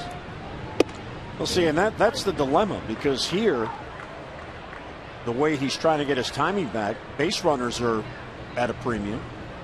Why not push a bunt? They're not playing there. Get a couple of guys on with one down. But a home run is always a threat, so that's why that weapon isn't there or isn't utilized. Yeah, I think that I think everybody should be able to bunt, especially guys that they put shifts on. But you try to do it at the appropriate time. You're down by 2-3 runs, not leading by 2. I mean, the Orioles want to add runs here. Right. As good as their bullpen's been, and it was terrific last night. Chris Davis is about hitting home runs. Now you're 3 runs down, and they put this shift on. We've seen Ortiz do it. We've seen a lot of the guys that they put the shift on, just bunt one. But you have to work on it. I mean, it has to be part of your game plan. Yesterday, the Orioles had early BP, and Ryan Flaherty was working on it because they have shifted on him a bit. Tried to time that slow curveball, and he fouled it off. And if you're a guy like Ryan Flaherty who's not playing every day, and you're trying to keep your timing down and keep your swing, getting a bunt base hit here and there, that's a benefit. And he's not coming off a 53 home run and 138 RBI a year.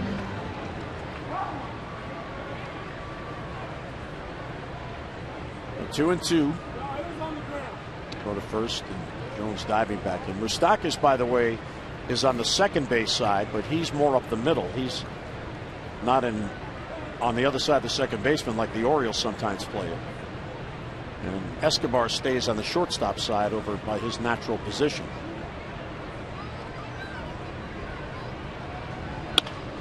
Down the right field line towards the corner. That's a base hit. Jones is going to get to third. Aoki plays it back in. And the Orioles have something cooking here. It is first and third, just one down. Yeah, the amazing thing is that Moustakas is playing maybe 12, 15 feet right of the second base bag, and he's the guy that actually is going to take the throw on third from the right fielder.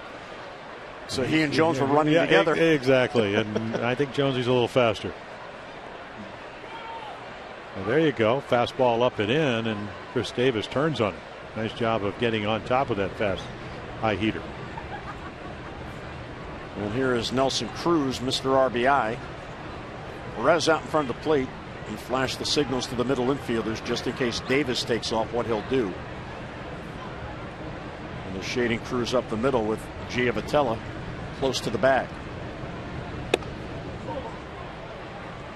Well, if you're Chris Davis, you're not thinking about stealing a base, but what you are thinking about, and this is where your secondary leads and your primary leads are so important, is that you're thinking about breaking up a double play and getting the Orioles another run with one out. Line drive, right center field. Dyson over. He's got it. Jones tags. He's coming to the plate. And there's a sac fly and an RBI, and the Orioles have a 3-0 lead. Yep. Well, there you go. Adam Jones infield hit. Chris Davis gets him to third, and then a high slider. Jeremy Guthrie's been terrific with his breaking ball, with maybe that exception. He gets it up. You're looking for a ball you can hit in the air, and that's what Nelson Cruz does. So a 2 RBI game for Nelly. He's got 37 now.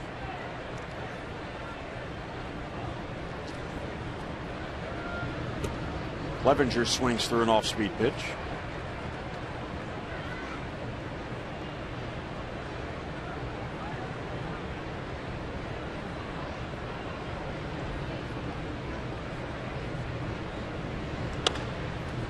bouncer past Wayne Kirby.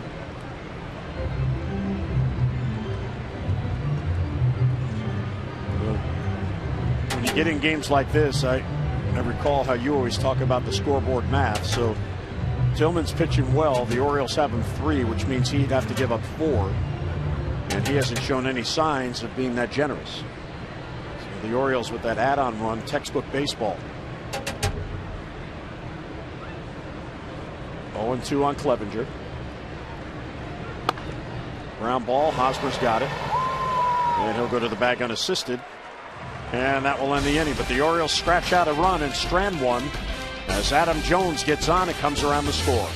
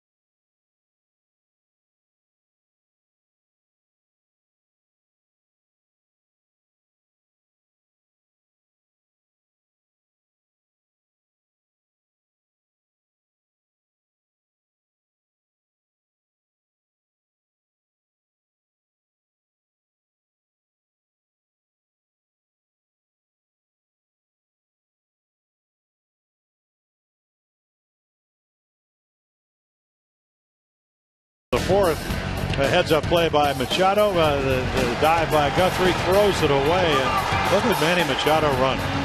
Legs feeling good. And a very questionable pitch. Guthrie thinks he gets the strikeout. He doesn't. First and third. High chopper over the head of Hosmer. And then Clevenger showing extraordinary speed for a catcher. Beats it out. Orioles get a couple of runs. Take a 2-0 lead. Add another run in the top of the 6th. Tillman still on. Guthrie has pitched well tonight, but no run support. You can see the pitch counts for both of those. Geico 15 minutes could save you 15% or more on car insurance. Eric Hosmer leads off for Kansas City, and he'll take inside. Perez and Gordon to follow.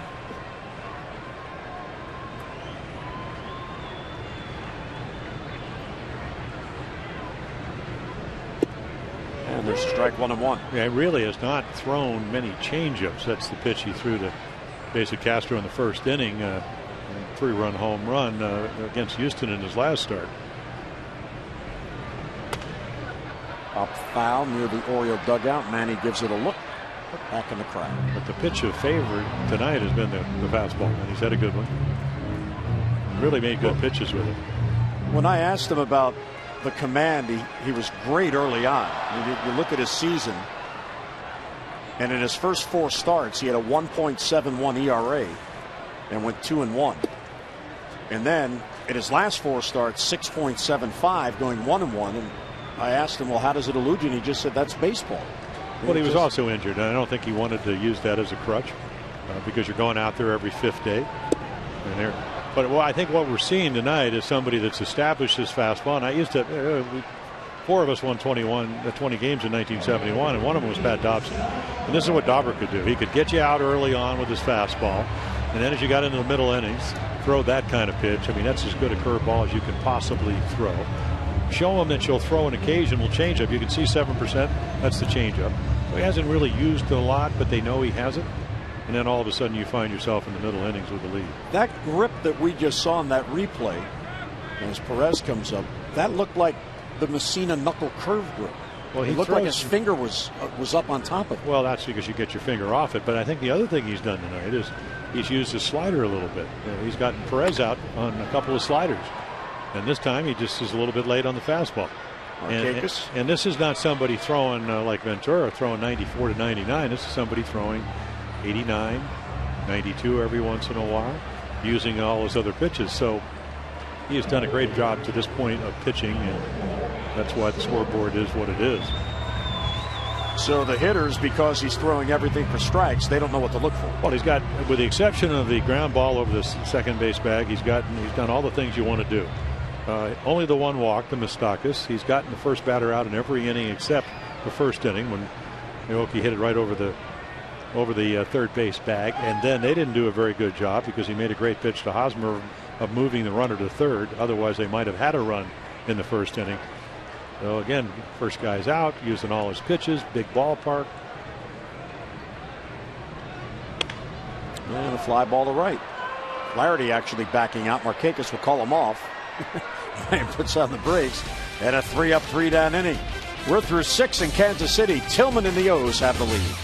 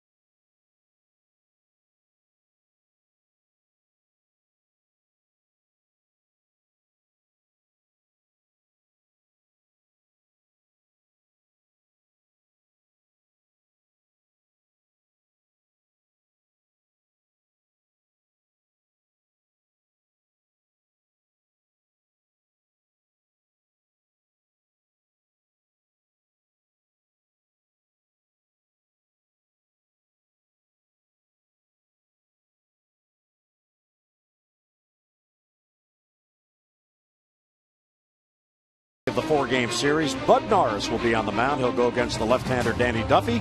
Our coverage on MASN 2 begins at 6:30 with O's Extra presented by Dodge, and then game coverage at 7 o'clock. We've got all the access you need right here on MASN. So the hard-throwing lefty Danny Duffy. So he's 1-3, not a lot of run support because they don't score a lot of runs. Coming off Tommy John surgery the year before last, and then Bud, better known as Buddy Norris. They're looking for some run support. They're getting about 3 runs a game for him. Really has been pitching well, so he'll give him a chance to win tomorrow night. And he of the Tiger, the Torrey Hunter controversy. That's not what I heard, that he likes Buddy. Is that your name for him, Buddy? Does he call you Jimmy? No, he will be. Broken bat popped up. And the Moustakas waits for it. And he's got it for the out and 1 away. Well, some news with the Orioles, Jim. The news that Heath Bell will be signing with the Orioles on a minor league contract. And you see with the Rays this year, he was released after being designated for assignment, 1-1-7.27 with 168 career saves. Rockabacco of MASNsports.com got a text from Dan Duquette saying this is an interesting sign for AAA. So again, organizational depth. They hope Bell can figure out his struggles, get Buck Showalter some more options for possibly down the road. And Johan Santana is pitching in the minor leagues in Florida, and he's trying to work his way back. So veterans for possible playoff push, you just never know. Yep, you just know what you have no idea what's going to happen to your pitching staff.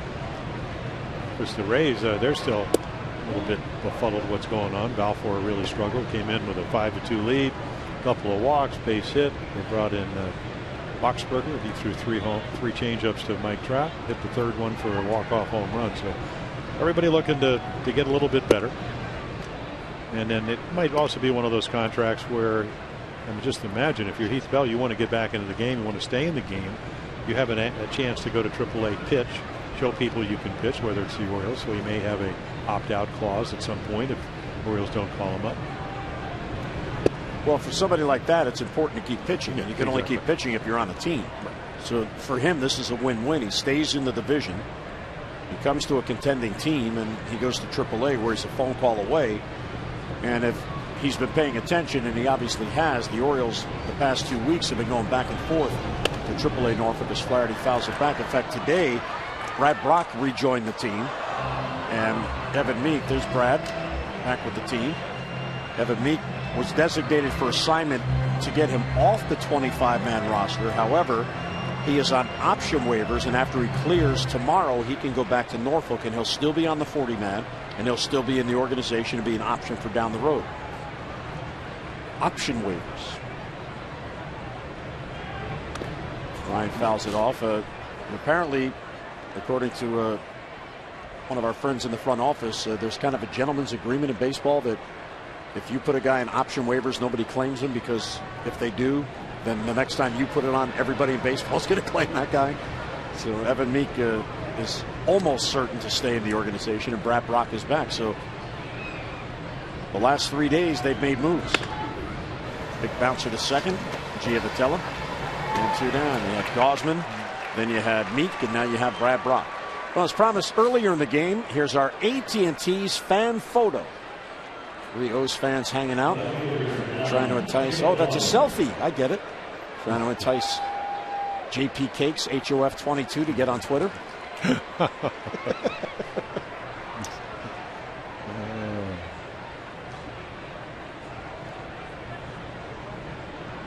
So 2 down.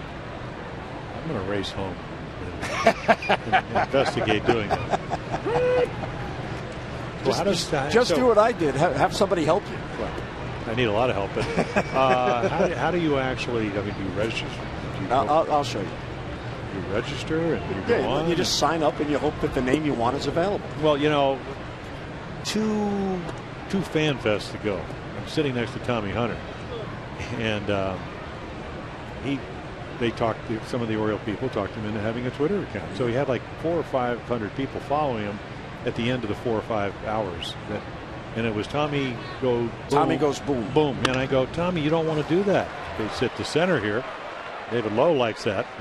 So the Orioles get some speed on. And I said, Tommy, that's, you know, you don't want to be a pitcher. Tommy goes boom, because that means you're throwing home runs. So he finally changed it. I believe. I don't know what he is now. Well, the Orioles public relations office actually, they didn't talk me into it. They said it would be good, because one thing you could do is you follow all the other teams. So if you we're going to the Pittsburgh, you can follow the Pirates beat writer or the Pirates account and get some information. I do that on my iPad. Okay. Everybody has blogs now. Do you have a blog? I don't mean everybody. I mean most everybody.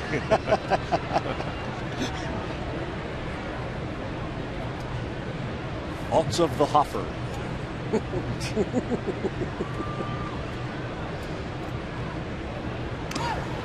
This would be a spot that you would think with 2 down, David Lowe might try it.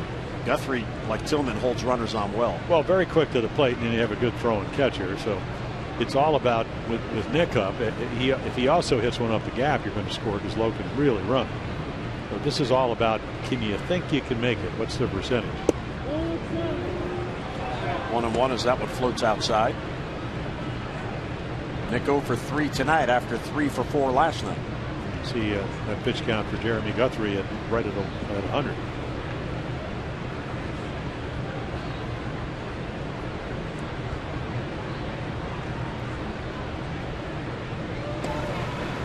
Well, David Lowe has his lead measured. Has to dive back in, but he gets there ahead of the throw. There has been no activity in the Kansas City bullpen all game.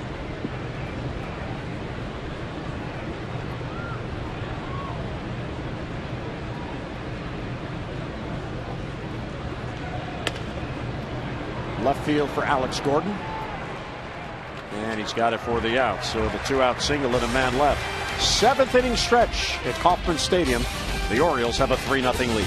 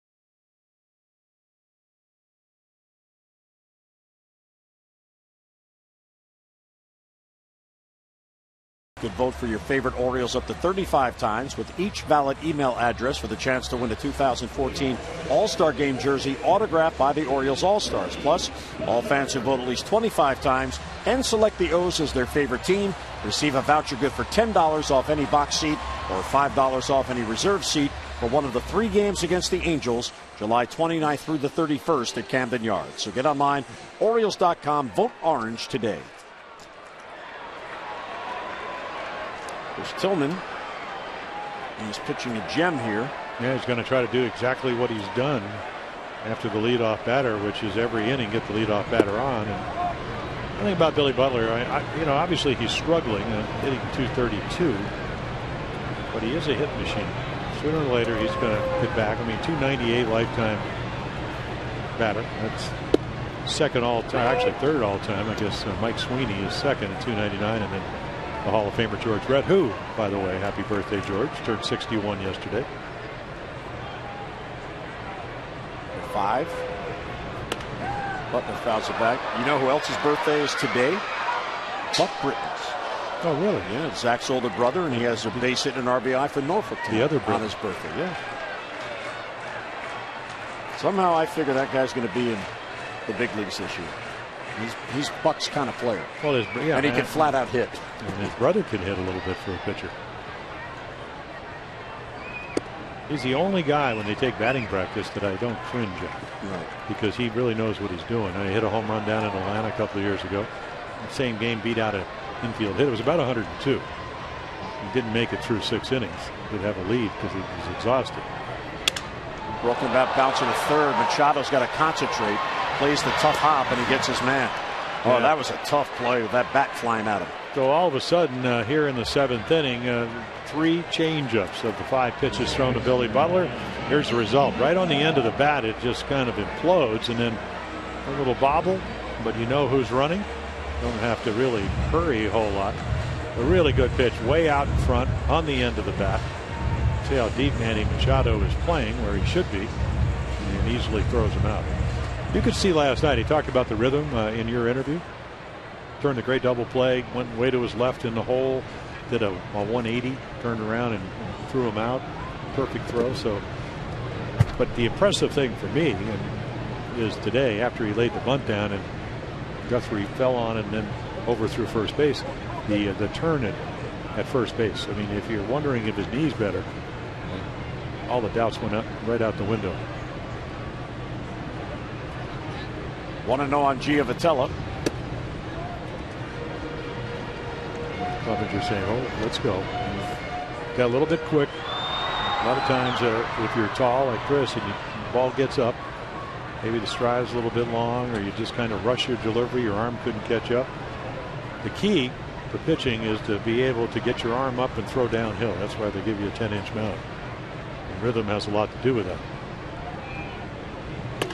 And that's just his 82nd pitch as he works here in the 7th inning.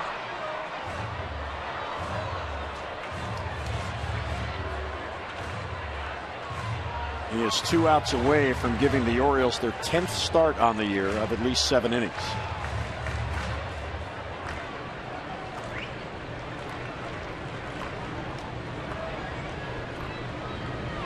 And the 2-1, it's low, ball 3.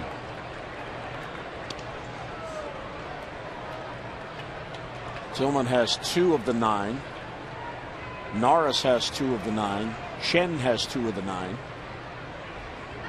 And Miguel Gonzalez and Ubaldo Jimenez each have 1 start of at least 7 innings. Whipped foul. Yeah, get me over fastball, and Giavotella was waiting for it. So there's your pitch to hit. And the count goes full with 1 down.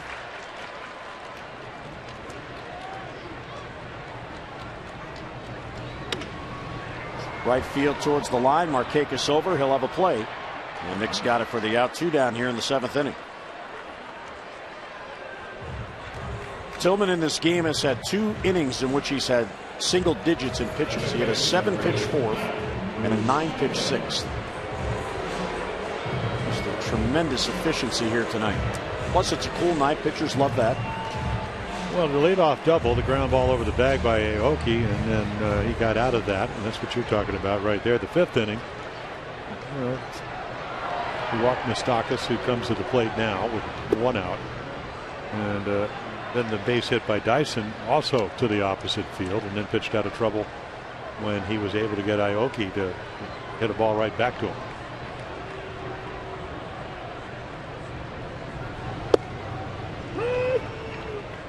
Hits the glove, gets the call, 1-1.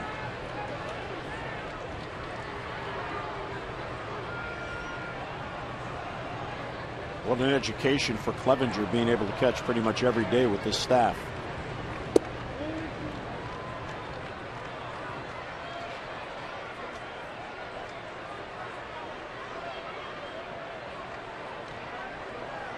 Tillman in search of his 4th win. Wei-Yin Chen leads the Orioles with 5 wins.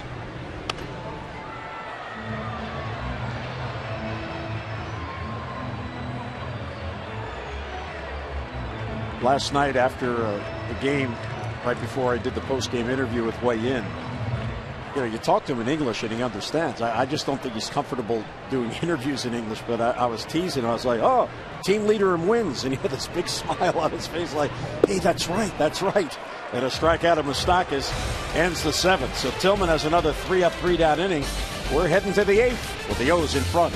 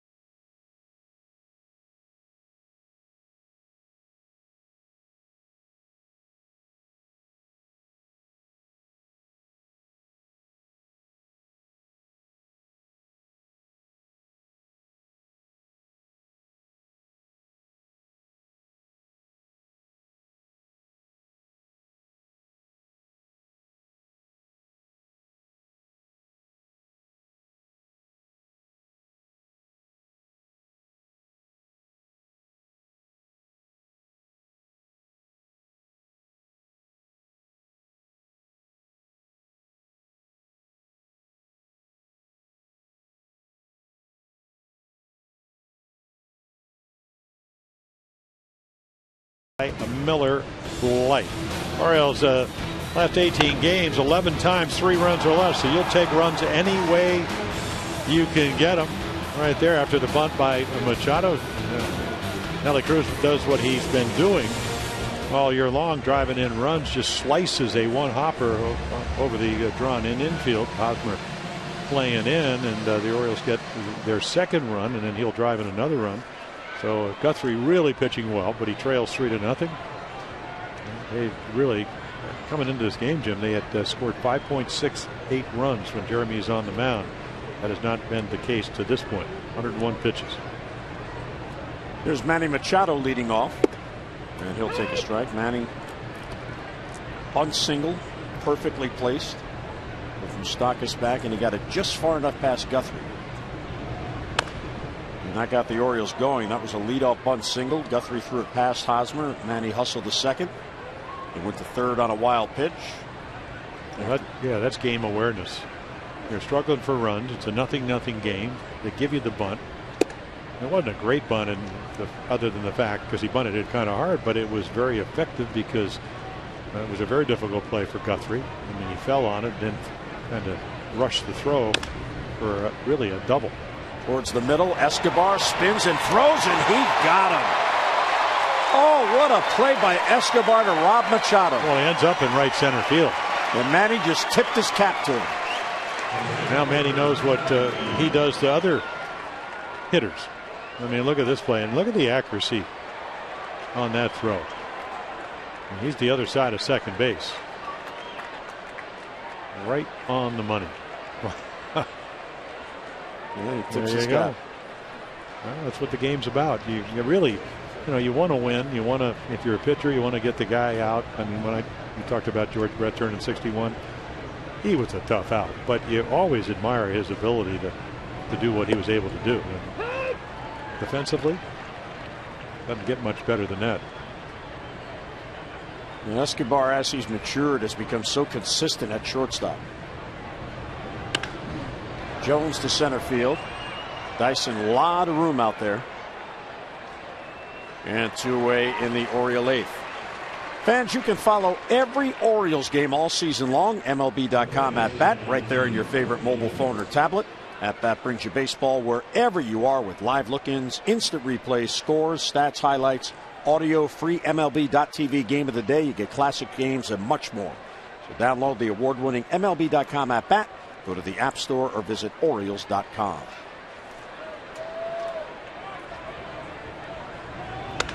Chris Davis fouls it off the other way.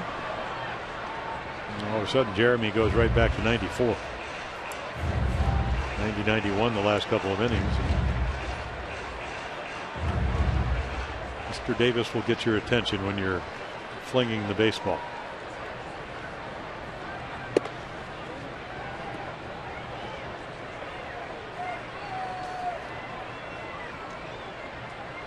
And Guthrie this year, his high for a pitch count is 111. That was in his first start of the year. And he's at 109 right now. There has not been one reliever who has been getting loose in the Royals bullpen all night. They're just huddled up trying to stay warm out there. And 2-1 on Davis. 2 outs, none on here in the eighth. Deep right field. That ball is going to go. Davis gets in the one and hits it out. So the Orioles add on a run. It's a 4-0 game, and there is number 3 for Chris.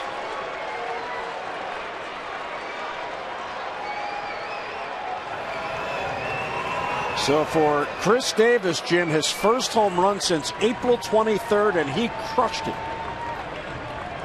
Yeah, you bring the ball down, you get into the 8th inning. I mean, the velocity was still good. That ball didn't get in, didn't get away, and he was waiting.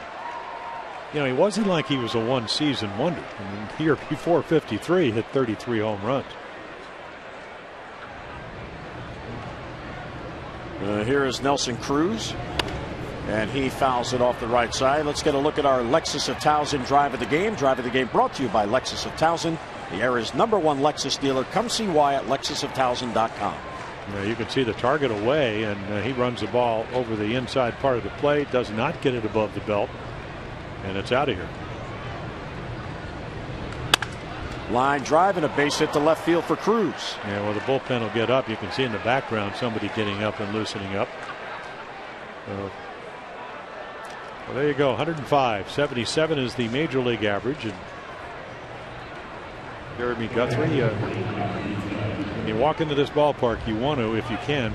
Dave Island's going to come out and have a talk with him. This is really just to kind of give the bullpen a little bit of a chance to get loose. There's Casey Coleman, who was just called up today. I think that is Casey Coleman. Casey Coleman, who just got called up today. Well, they got a couple of Colemans out there. Louis Coleman from LSU pitched last night. So Cruz has a 2-hit game, his 14th multi-hit game on the year. Clevenger bounces it wide to first.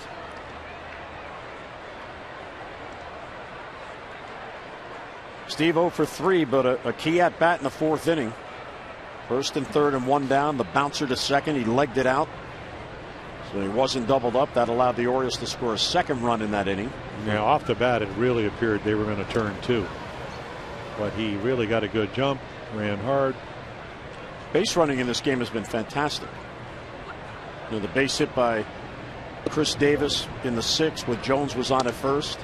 And he easily made it to 3rd, so he could score on a sac fly. Well, this is a huge ballpark, and you really have to hit the ball as Cruz did last night, or Chris did tonight, to hit home runs. but it is easier to get the first and thirds than Camden Yards. So Giavotella gets Clevenger. Chris Davis, though, gets into one. Hits number 3 on the year. A no doubt about it shot for a 4-0 Orioles lead.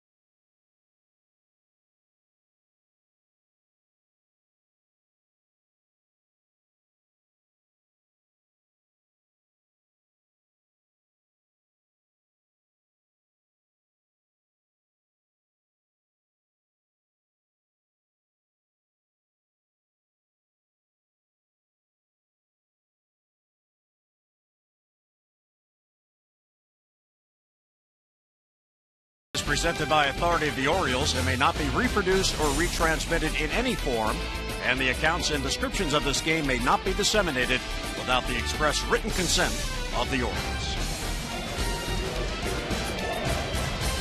Chris Davis gives the Orioles an add-on run for his 3rd home run on the year. Just a matter of time, Jim, before he breaks out. Again, just like what Manning went through, getting the timing. And he had a couple of hits the other day, and even though he hasn't had a lot of base hits since coming off the disabled list, he does have 2 hits tonight. So a multi-hit game, that's his 7th. First home run since April 23rd, and a key man in the middle of this lineup. I don't think he's going to have a problem hitting home runs. There are going to be matchups, as there is whether you're pitching or you're hitting, where maybe the other person has an advantage. But how many guys can hit that little rectangle up and in? And that's pretty much what you have to do to get Chris out. When you look at guys that Manny talked about it in his interview with you, Chris Davis will talk about it. About 2 weeks into spring training, he said, I'm ready for the season because I'm getting my foot down, I'm ready to hit, I feel like I'm comfortable. I mean, watch Yves Escobar. Hands go back, foot gets down. And when you're hitting well, you have a rhythm to do that. And when you do that, I mean, just think about the dynamics of hitting. Chris Tillman, and he's very deceptive, and he's pitched great tonight. He had about 4/10 of a second when his left foot gets down to see what the pitch is, decide whether it's going to be a curveball, fastball, or changeup, and then figure out how I'm going to hit it. And you got a guy moving the ball around. Some guys are easier to see than others, but it's such a rhythm. Bob Watson at the Scout Dinner, terrific, former American League president, the general manager for the Yankees. He said it's very simple. When the pitcher's foot gets down, you better get yours down. Machado's going to charge, and he won't be able to make the play. That'll be an infield hit for Escobar leading off in the 8th. Yeah, the only way to make that play because of the speed is to come in and you try to get to it so you can be able to get it before it goes underneath the glove. Good curveball. And here's the short hop. And it hits right on the edge of the grass and stays down. Can't get the leather on. So Escobar picks up his 8th infield hit of the year, and he extends his hitting streak to 5 in a row. And here's Dyson.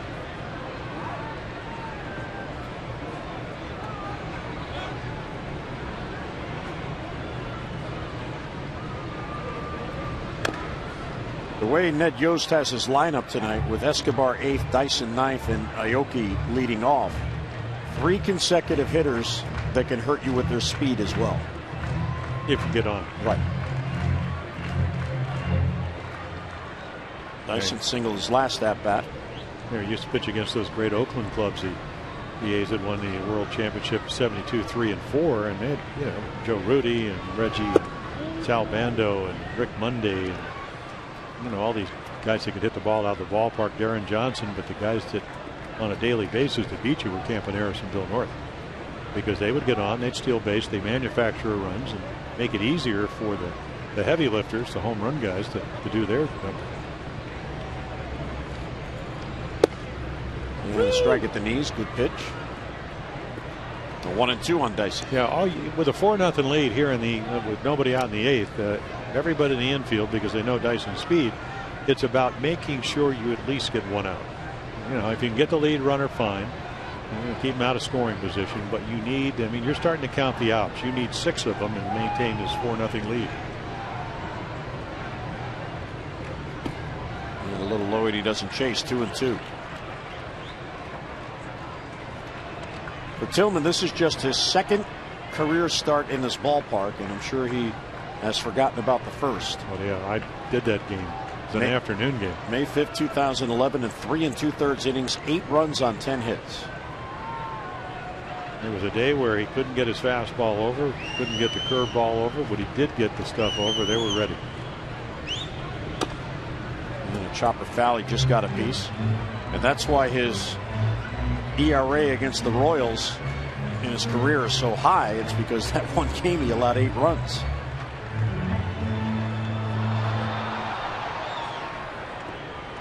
Tillman, though, winning pitcher. He's 35-27 in his career. This is his 93rd major league start.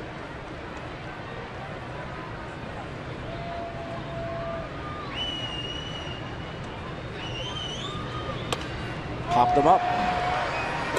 Clevenger calls, and he's got it for the out and 1 down. Yeah, another perfect pitch, Jim. I mean, you know, you throw him curveballs, throw him changeups. At the end of the day, tonight, he's used all those pitches. It's been about fastball command. Perfect pitch, belt high, right at the fist. Chris Tillman, you know, the trade that Andy McPhail made with the Mariners, Adam Jones and Tillman came in that trade for Bedard along with 3 others, but you really have to give a lot of credit to the Orioles scouts that worked for Andy at the time, and many still may be here working for Dan Duquette. Chris Tillman was an A-ball when they made that trade.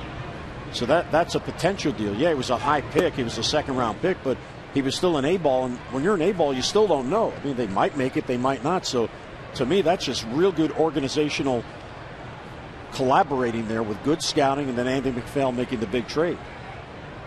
You know, Eric Bedard kind of forced that trade because he said he wasn't going to sign here, and talking about the Orioles, and, you know, remarkably talented pitcher.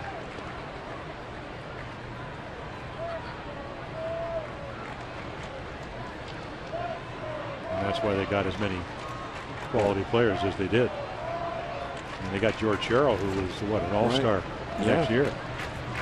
Not to mention their center fielder, old Glover, Adam Jones.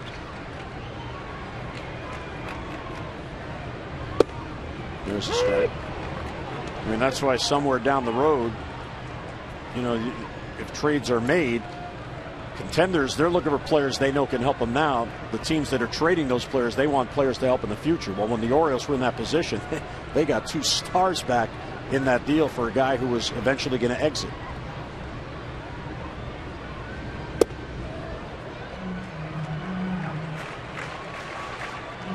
In the meantime, it's 3-1 on Aoki. Well, they're looking for base runners, and the Orioles still nobody up in their bullpen. So, you know, the Orioles want to get action. They want to get Tillman out of here. How that'll happen, if it does, remains to be seen. Showing bunt. Yeah, I don't like that play. 3-1. Wow, and he takes a strike. Well, he was just taking it, and you know, the minute you fake a bunt, the umpire loses the frame of reference if you're strike zone. Well, how would he know whether it's a strike or not? You're moving, running all over the place. You're a lot better off just kind of ducking it or trying to do that. It was a nice job of framing there by Clevenger. 3-2 on Aoki. Bouncer to second. Flaherty to Hardy, back to first, and in time for a double play to end the inning. What a feed by Flaherty to Hardy, and the strong throw gets Tillman out of it. We'll head to the ninth. 4-0 O's.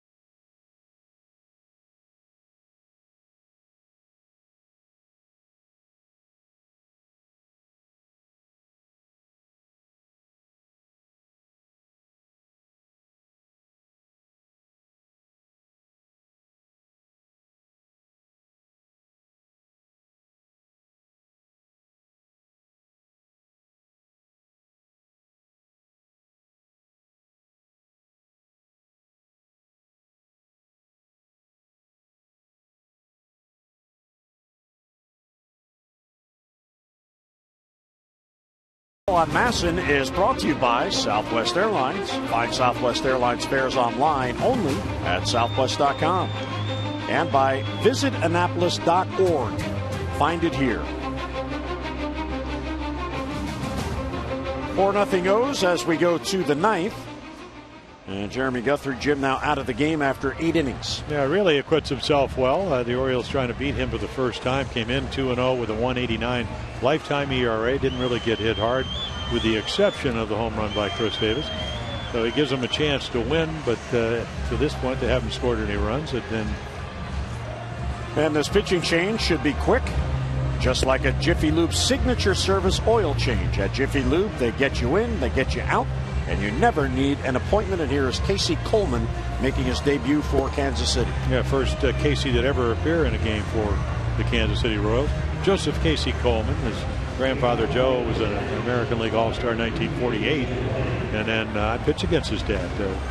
His dad pitched for he pitched for a lot of teams, but he pitched in the All-Star team in Washington. He was 142 and 135 with a very low earned run average, 3.70. Pitched almost 2,600 innings in the major leagues. Joe Coleman Jr. He was with the Cubs and released. Then they signed him for AAA, and here he is in the big leagues. Ball one to J.J. Hardy. Flaherty and Lowe are due to follow.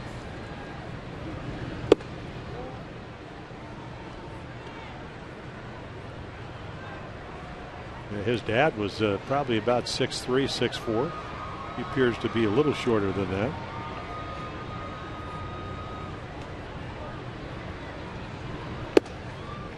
All three.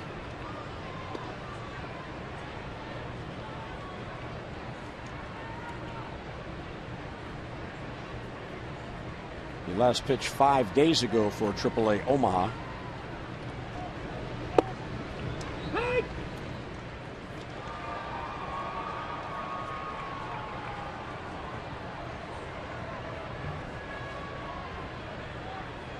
Hardy 1 out of 3 on the night.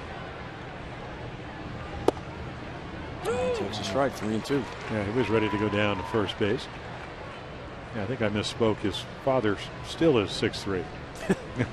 Not a was. We might have shrunk a little bit, as we all have. Ooh, Escobar in between hop. Plays it cleanly to get Hardy 1 away. Well, there's no one getting loose in the Oriole bullpen, so possibly Chris Tillman a shot to get a complete game here. What, the pitch count at 107? With 2, 3, 4 coming up. Yeah, Dave Wallace was talking to him between innings, the Oriole pitching coach, and probably asked him how he feels, how the groin that's been bothering feels. Obviously, it must feel pretty good the way he's pitched tonight. Been superb.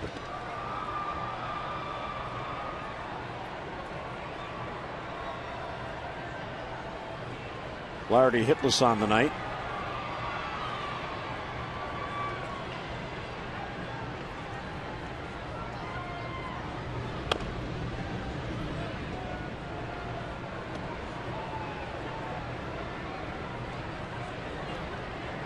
Tillman has 1 complete game in his career.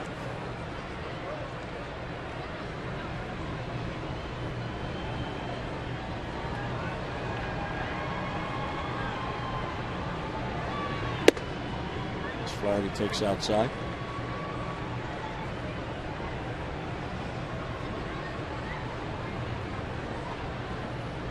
He has had it all working tonight. Flaherty to right field. Aoki came in, goes back, and reaches up and makes the catch. Yeah, very athletic play. Hardest ball to make a play on. A lot of times as an outfielder, the ball hit right at you. You don't know if it's going to hook. You don't know if it's going to knuckle. He made it look easy. Nice at bat for Ryan Flaherty. I mean, nothing to show for it, but did it about as well as you can. As did David Lowe his last time up. He belted one, and Aoki ran that one down just short of the wall.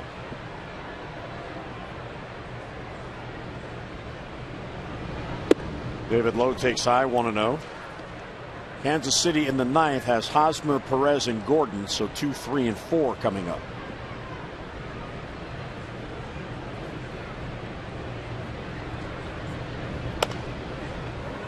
way they used to do it is you will, as Chris Tillman will go out to the mound, they will get somebody or two people just to be just your closer, or maybe you get people up in the bullpen. Oh, don't hit him. Don't hit him. Come on, David. And a big bouncer to first. Hosmer will go to the bag. And he gets there ahead of the hustling Lowe. So 3 up, 3 down. Go the O's. Tillman going out, looking to complete it in Kansas City.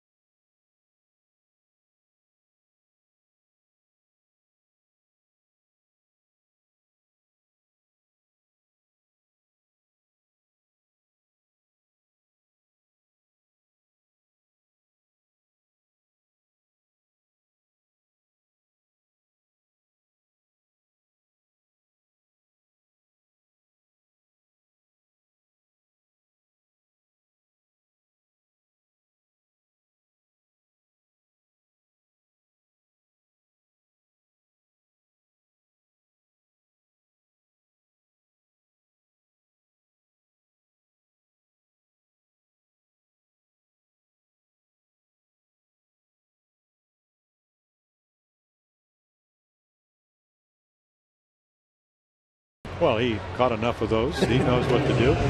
And if Rick Dempsey was catching, he would come out. He'd say, "Okay, let's just do it like we did back in the first. One pitch at a time, one hitter at a time. Try to get through the 9th inning." Well, there you go, 122, the season high, and tonight certainly able to, even though it will be the 4th time through the order. But the other thing about pitching in the 9th inning is you got to be there, and he did that in his second start against the Tigers, where they beat Verlander 3-1. But the bottom line is it really is just one pitch at a time. You still keep using all your pitches, and you try to get ahead. First pitch off the glove of Flaherty, and there's a base hit. So Kansas City needs base runners, and they get the leadoff man on here in the 9th. Yeah, they hadn't done that since the leadoff double. Zach Britton now getting loose just in case. He got his first major league save last night, 12 pitches.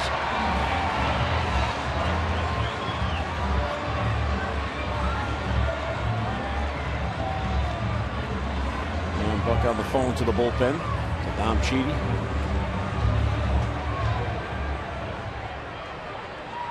Well, the way Britton is pitching, it really doesn't matter if you're right-handed or left-handed. With Gordon on deck, a lefty, this may be his last batter if he doesn't get him out. And a strike taken by Perez. So a different approach. The first two hitters, Hosmer was looking to swing on the first pitch, and Perez took a strike.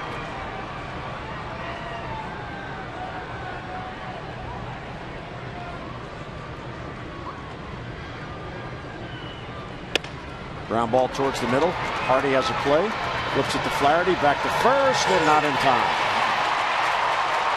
I'll tell you what, Jim, the footwork of Ryan Flaherty there, that was not an easy play, and he made it. Well, you can also hear the thundering steps of Eric Hosmer. I mean, nice play by Hardy. They know you got to get the lead runner with a 4-0 lead, and it's such a dangerous position. Second baseman, shortstops will tell you the well-being of second baseman is usually directly proportionate to the throw.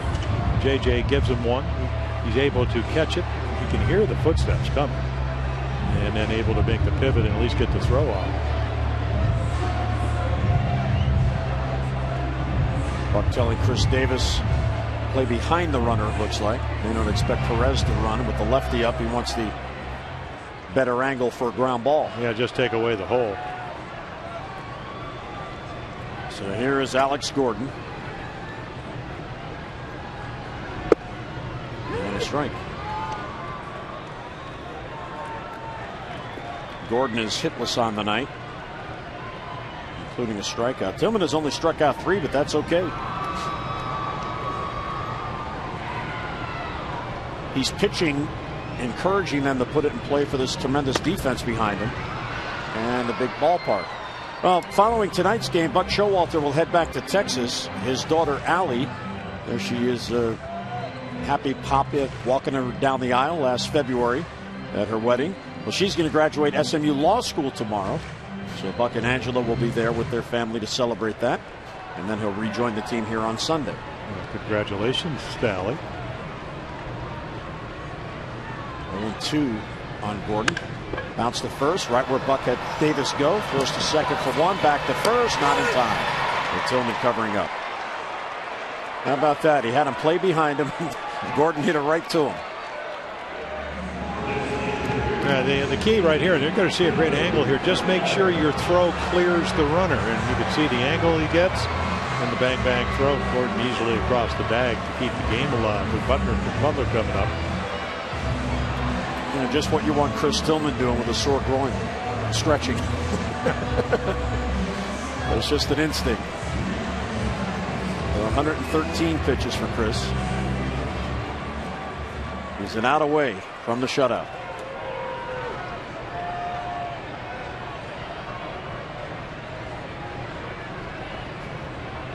And Billy Butler's up. He's 0 for 3.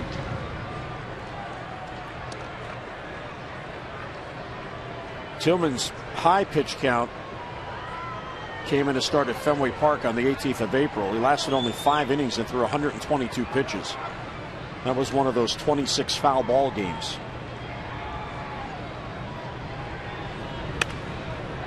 Out of play, 1-1. Well, what he's done today is to be able to pitch inside. And if you go back first inning, all the outs were in the air. Second inning, 2 of them. Third inning, 3 of them. Fourth inning, 2 of them. Ground balls in the 5th. Strikeout and 2 fly balls in 6. You're getting the message that he's thrown a lot of balls and he stayed out of the middle of the plate. Right there, a little slider he's used tonight, more than he has in his last couple of games. Now just think, this game started with a leadoff double, a ground ball right over the third base bag. It looked like they may score early. Hosmer didn't move him over. He got Perez and Gordon out, and now he just has to get Butler out some way here in the ninth. And hit it to Mr. Reliable, J.J. Hardy to second, and there it is, Chris Tillman, his first career shutout. And the Orioles' first complete game shutout since September 6th of last year when Scott Feldman did it against the White Sox. For Tillman, it's his second career complete game. The other came in a loss, an 8-inning complete game in Toronto. What a job by Tillman.